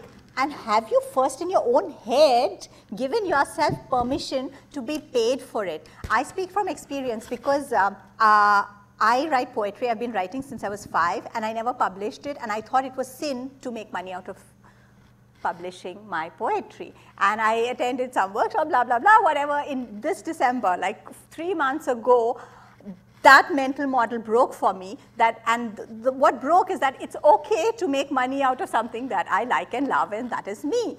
And I took all years of poetry, poems, they were all there, put them into a book, and I published them. And I've not made a lot of money yet, but I have made money. And so you know, the antidote to that question is not often about, are people willing to pay you for it? Are you willing to ask for money for doing something that you like? Because if you think that asking for money for doing something I like is sin, or, you know, oh no, I can't do that, then you won't be making. So just, you know, I was in that trap, and some of you might be in that trap, so thought I'll share that. Okay, I'm sorry, I'm not sure if you've really responded to Rangan's question about the business about comparisons being inevitable. Yeah.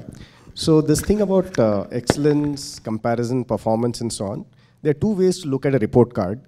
You either look at it as there's a statement about me and, you know, and how I am, and therefore somebody else is telling me that I'm bad. That's one way to look at it.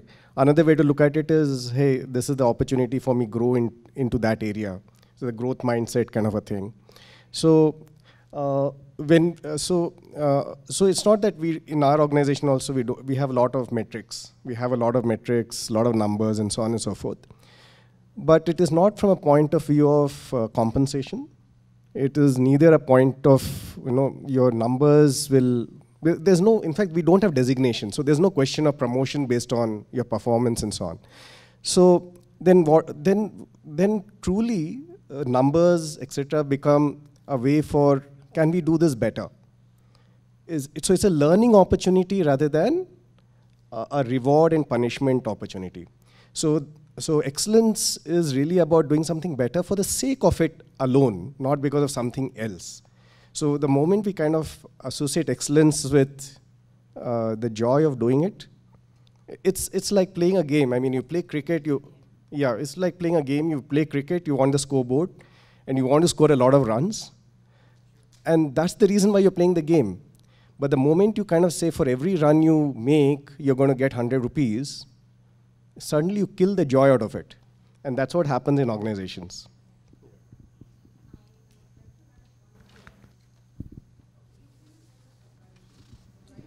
Sorry, is the green light on? Yeah, press that,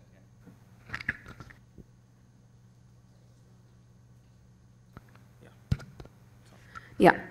I think we live in a world of comparison. Right from the childhood, we keep hearing from parents that, look at him, he is good. Why are you like this? And when you go to school, the comparison starts from the teacher. So I read a line somewhere. It says, success is when you choose to choose yourself. So leaving all the life till we have led so far, how many of us actually allowing our kids to choose what they want to choose? I think this is where the nurturing part starts from parenting, then school, then to the faculty when they go to colleges. I think everywhere this comparison leads, that's what even continuing in the corporate world, leading to either happiness or not being happy with the comparison circle. So how this will get addressed, if not this generation, to the next generation? Shall I just? So it's just by breaking the paradigm. So, I mean, everybody in our age, I mean, when we were younger, everybody had to become an engineer, everybody had to become. I mean, today the world has so many opportunities, you can be anything and make a success out of that in whatever your own definition of success or external definition also. So, so I heard somewhere, and this is fantastic as parents, I remind myself that this is what my role is. I think our role as parents is to just tell our kids, I love you, I'm proud of you. That's it. That's our role, nothing else.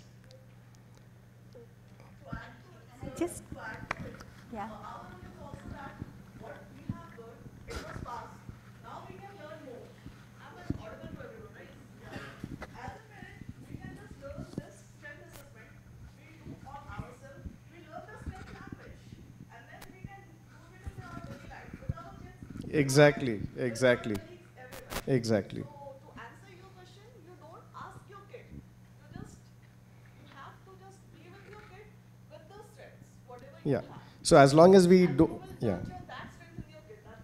And like how Ramya ma'am was saying, as long as we don't have a definition of ideal student and so on, and your kid is ideal in their own self, that kind of answers the question a lot of times. Partha, how are we doing on time? How are we doing? Official. Just a small, small add-on to that. Okay. He has officially declared that it is 10 minutes more. Yeah, okay. Yeah, go ahead. Yeah, just a small add-on to that. Thanks for raising that. And I think increasingly, it's the hope, we don't have to lose hope for our generation either, because, our kids, the more we bring them up in the non-comparative framework, they start reflecting it back to us and they help us heal.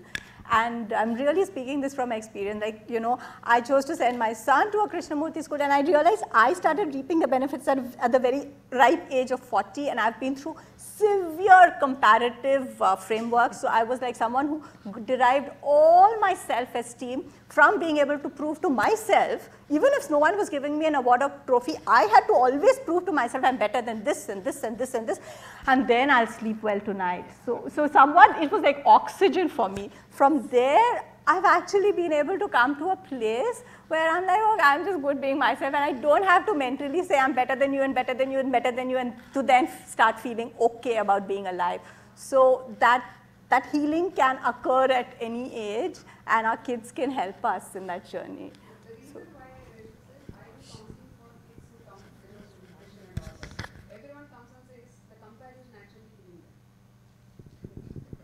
The comparison is killing.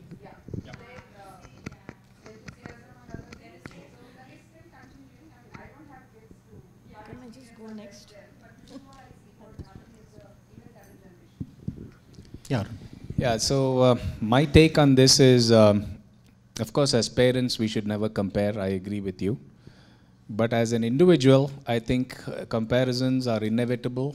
You have to face it. Whether you're at work, whether you're in school, you're in college, wherever you are, this is inevitable. I mean, 20 years back, we were in this institute and we used to get graded on CGPA. And I came back 20 years later, and then we were sitting, I think, in one of the classrooms, and we had a session with the Prof. And we said, look, this CGPA stuff is not really good. I mean, everybody is just being compared on CGPA, jobs go on CGPA, and you have your name on the board right there. There's a roll of honor. And the Prof said, look, yeah, what you're saying is right, but do you have a better alternative?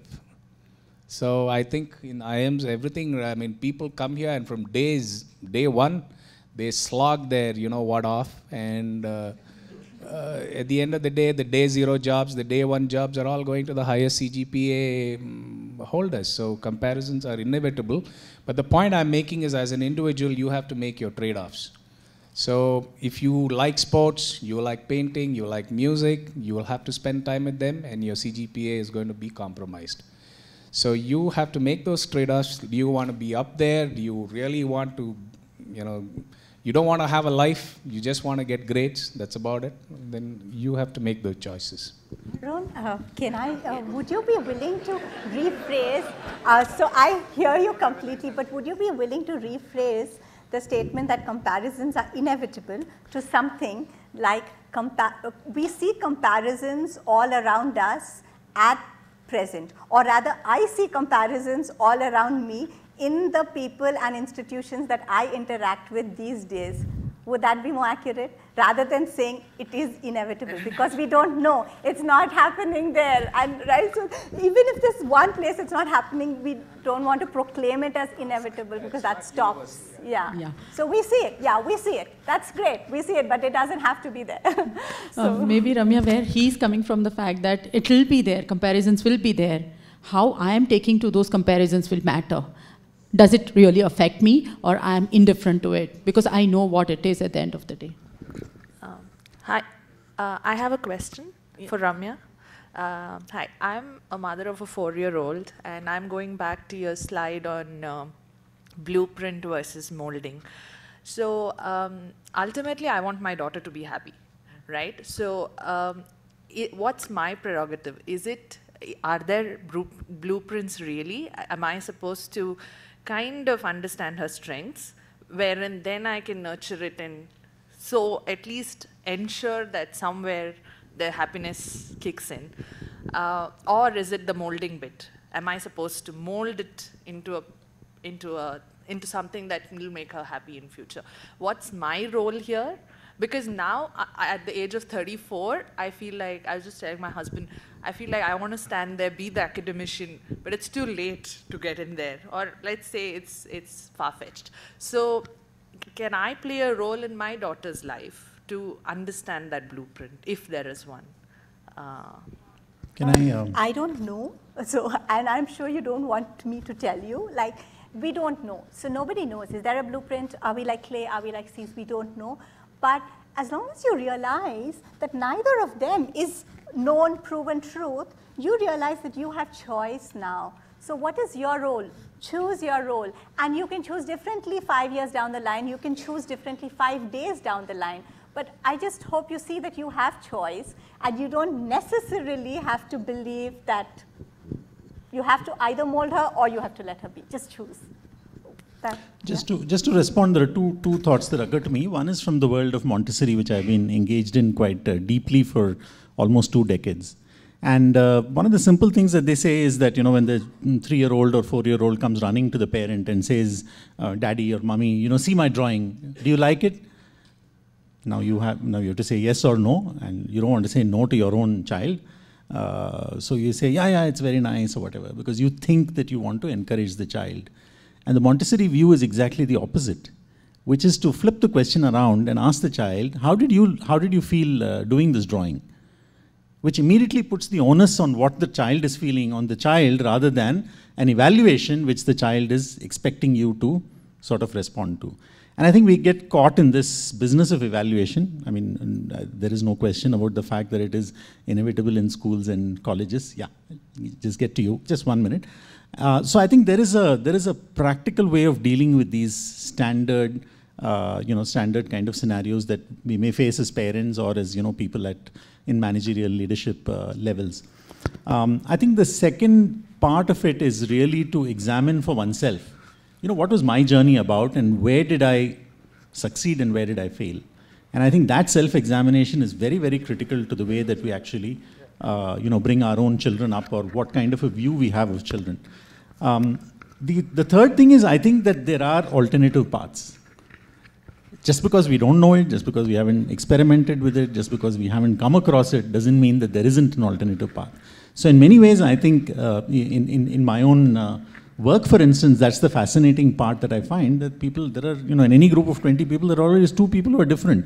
And they're in the same job, same set of roles, the same expectations that they will deliver. And there was this guy who used to take 2-month holiday to Australia and come back, and he was working in a software company. Now, which software company gives anybody 2 months off? But he managed to do it.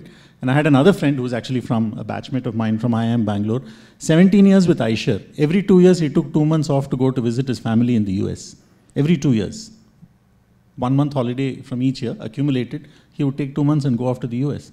I mean, how did he manage it in iShare? I mean, every manager of his was upset, saying, how can you be away for such a long time? You're a senior guy, you're getting more and more senior in the system. But he still did it. So I think there are people who defy, the convention and are able to present a good enough case to make that happen. But it's also, I think, because of the fact that they believe that that's the way to live life. And probably if Aisher had not liked it, they would have said, okay, fine, go and find yourself another job. Maybe he would have. But the fact is that he actually did it for 17 years in Aisher. I'm not talking about, once or twice in his career. So I think there are alternatives which are, out there for us to explore. Yeah, I think let's take that as the last question. Thank you. Thank you for that. And it's been a great session. I think a lot of cognitive dissonance in this room is because I think a lot of people tend to think of strengths as something that you can only apply at work, or maybe, that's been the association. I think for me, what sort of was a little bit of an epiphany was that, if you think about the strength idea and you say that, look, for a minute, can I put economics aside and not say, think about a family setup, right? I mean, it's a family of 4. It's very easy to absorb this idea saying that, it's a family of 4, a kid has got a different strength, the father has a different strength. It's very easy to apply it in that situation. Or think of an idea where you're a community, and a community of volunteers, not really, trying to maximize shareholder value, but, trying to achieve, let's say, trying to run an institution like, say, IIM Bangalore, where your goals are not capitalistic in nature, but your goals are sort of other goals, you want to add value to the community. Again, a framework like this is not, I don't think it's likely to see a lot of opposition in a situation like this. I think a lot of cognitive dissonance happens when you're trying to think of allocation of rewards and, people operating in strengths. If outside of that, I think, it has a lot of value. Obviously, it has a lot of value in the capitalistic system as well. But I'm just saying it's less a cognitive dissonance if you dissociate the rewards and distribution of rewards with strengths.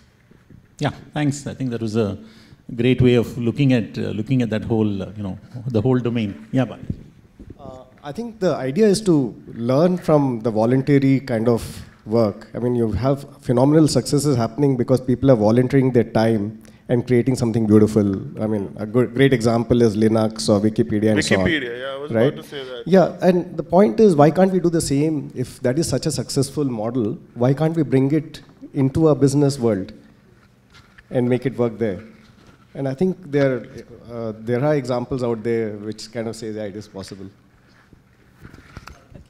Yeah, I just had a suggestion, Professor Ramya. And that is, we were talking about the mental model and what kind of feedback we would like to give to the people who are, going and entering the corporate world. So I've been in this area, or rather in the corporate world, many areas in the IT sector for 2.5 kind of decades. I think the one big thing which always happens when people come from very cream de la cream layers is it's all about me.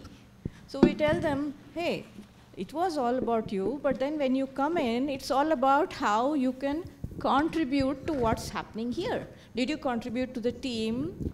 Did you contribute to the company? Because it's not necessary to be at a corporate level to contribute. Now everybody can give suggestions to improve so many things. They are very, very open in the IT sector and all.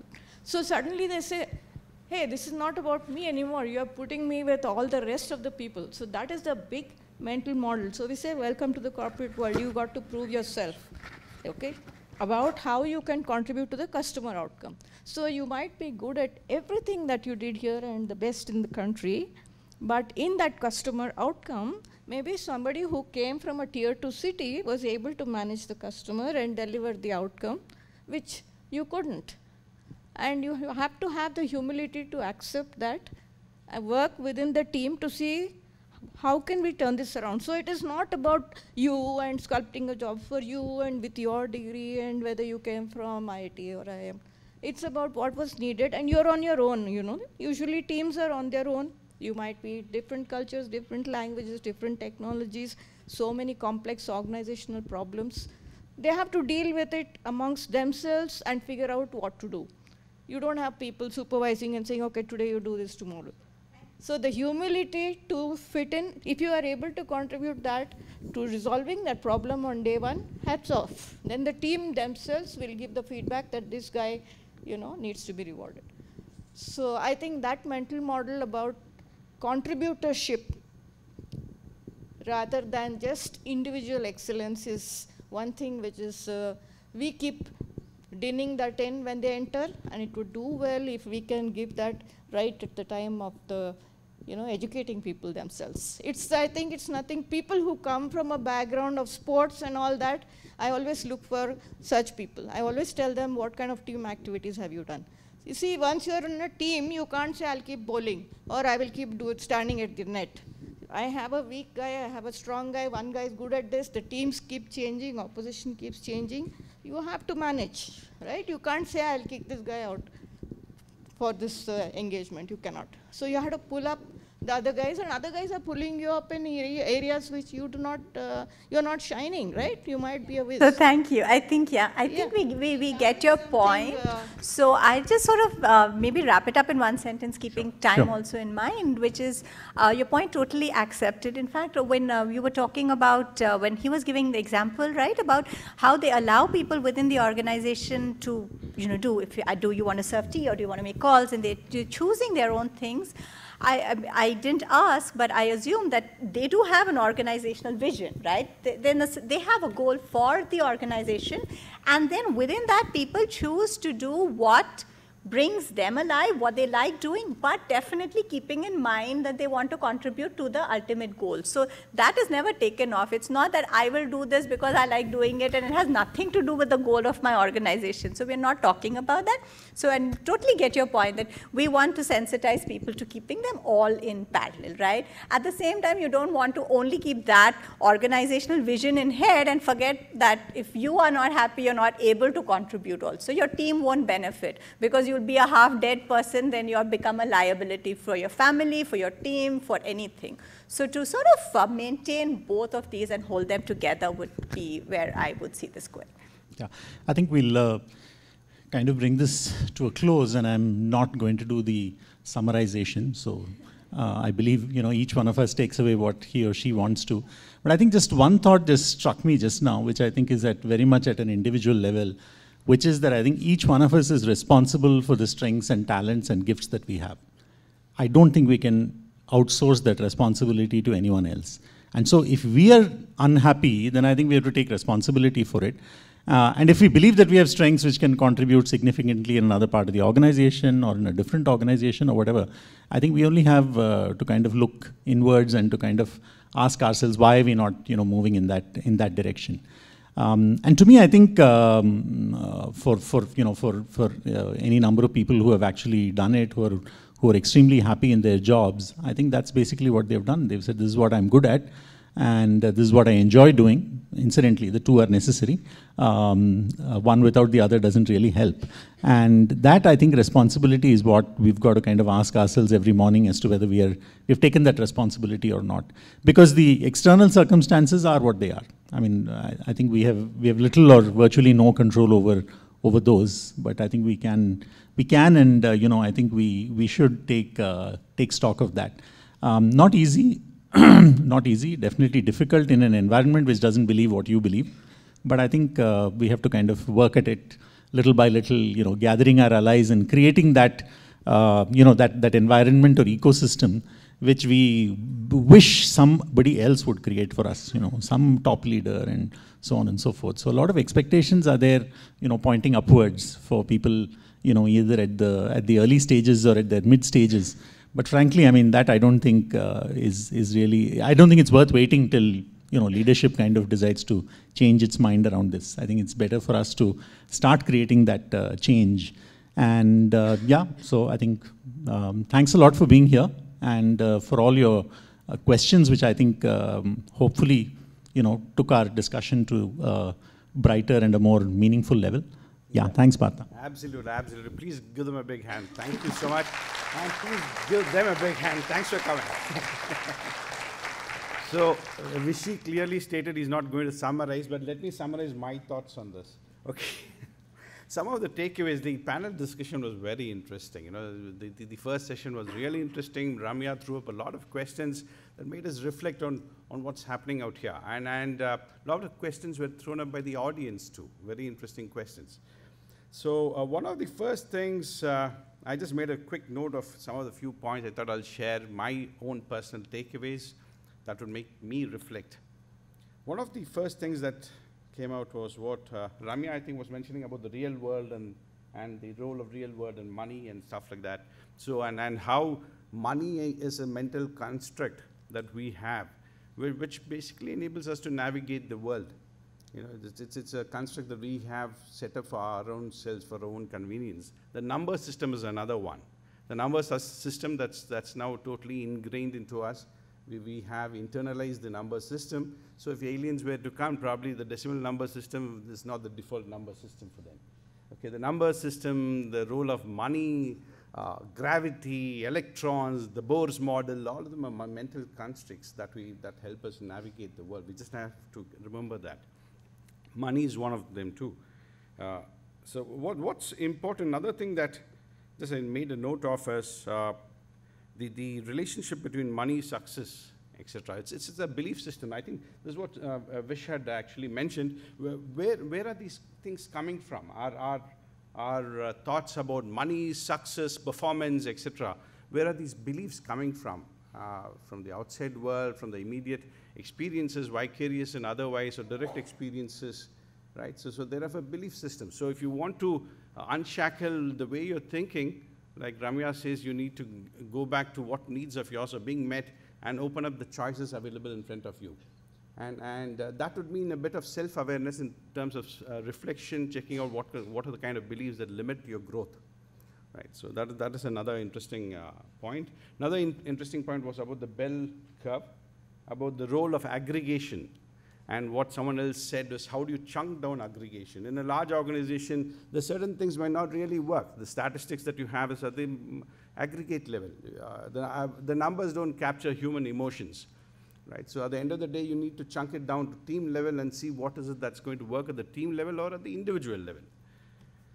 Another interesting idea, which I think Arun mentioned, is about what the team manager might think is the strength of the employee and what the employee thinks are his strengths. But the process of how do you discover these strengths, is there a process behind it? I'm sure for shortage of time, we haven't gone into it. There's a process in terms of how you can discover your strengths and how you can chunk it down. And there is another, I think there is quite some discussion about the role of comparison. I think comparison, personally, when I look at comparison, it's not the comparison as such which is an issue. It is the how do you compare?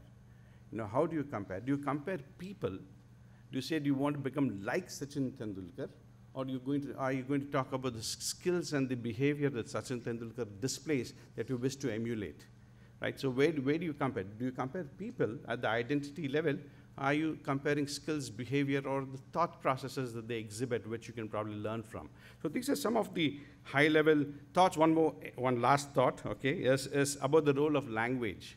When you compare, what is the role of language? Language, once again, we have developed ourselves. And that's one of the way we actually experience the world. We call it a secondary representational system of trying to experience the world, the primary representational system being the sensory experiences that we have. So what is the role of language in comparison? So that's something we need to reflect back and see how do you compare. So with these few final thoughts, I'd like to thank all the panelists, Vish, Kavita, Balaji, Arun, and Ramya for being here, and to all of you too for having taken time off for today. We have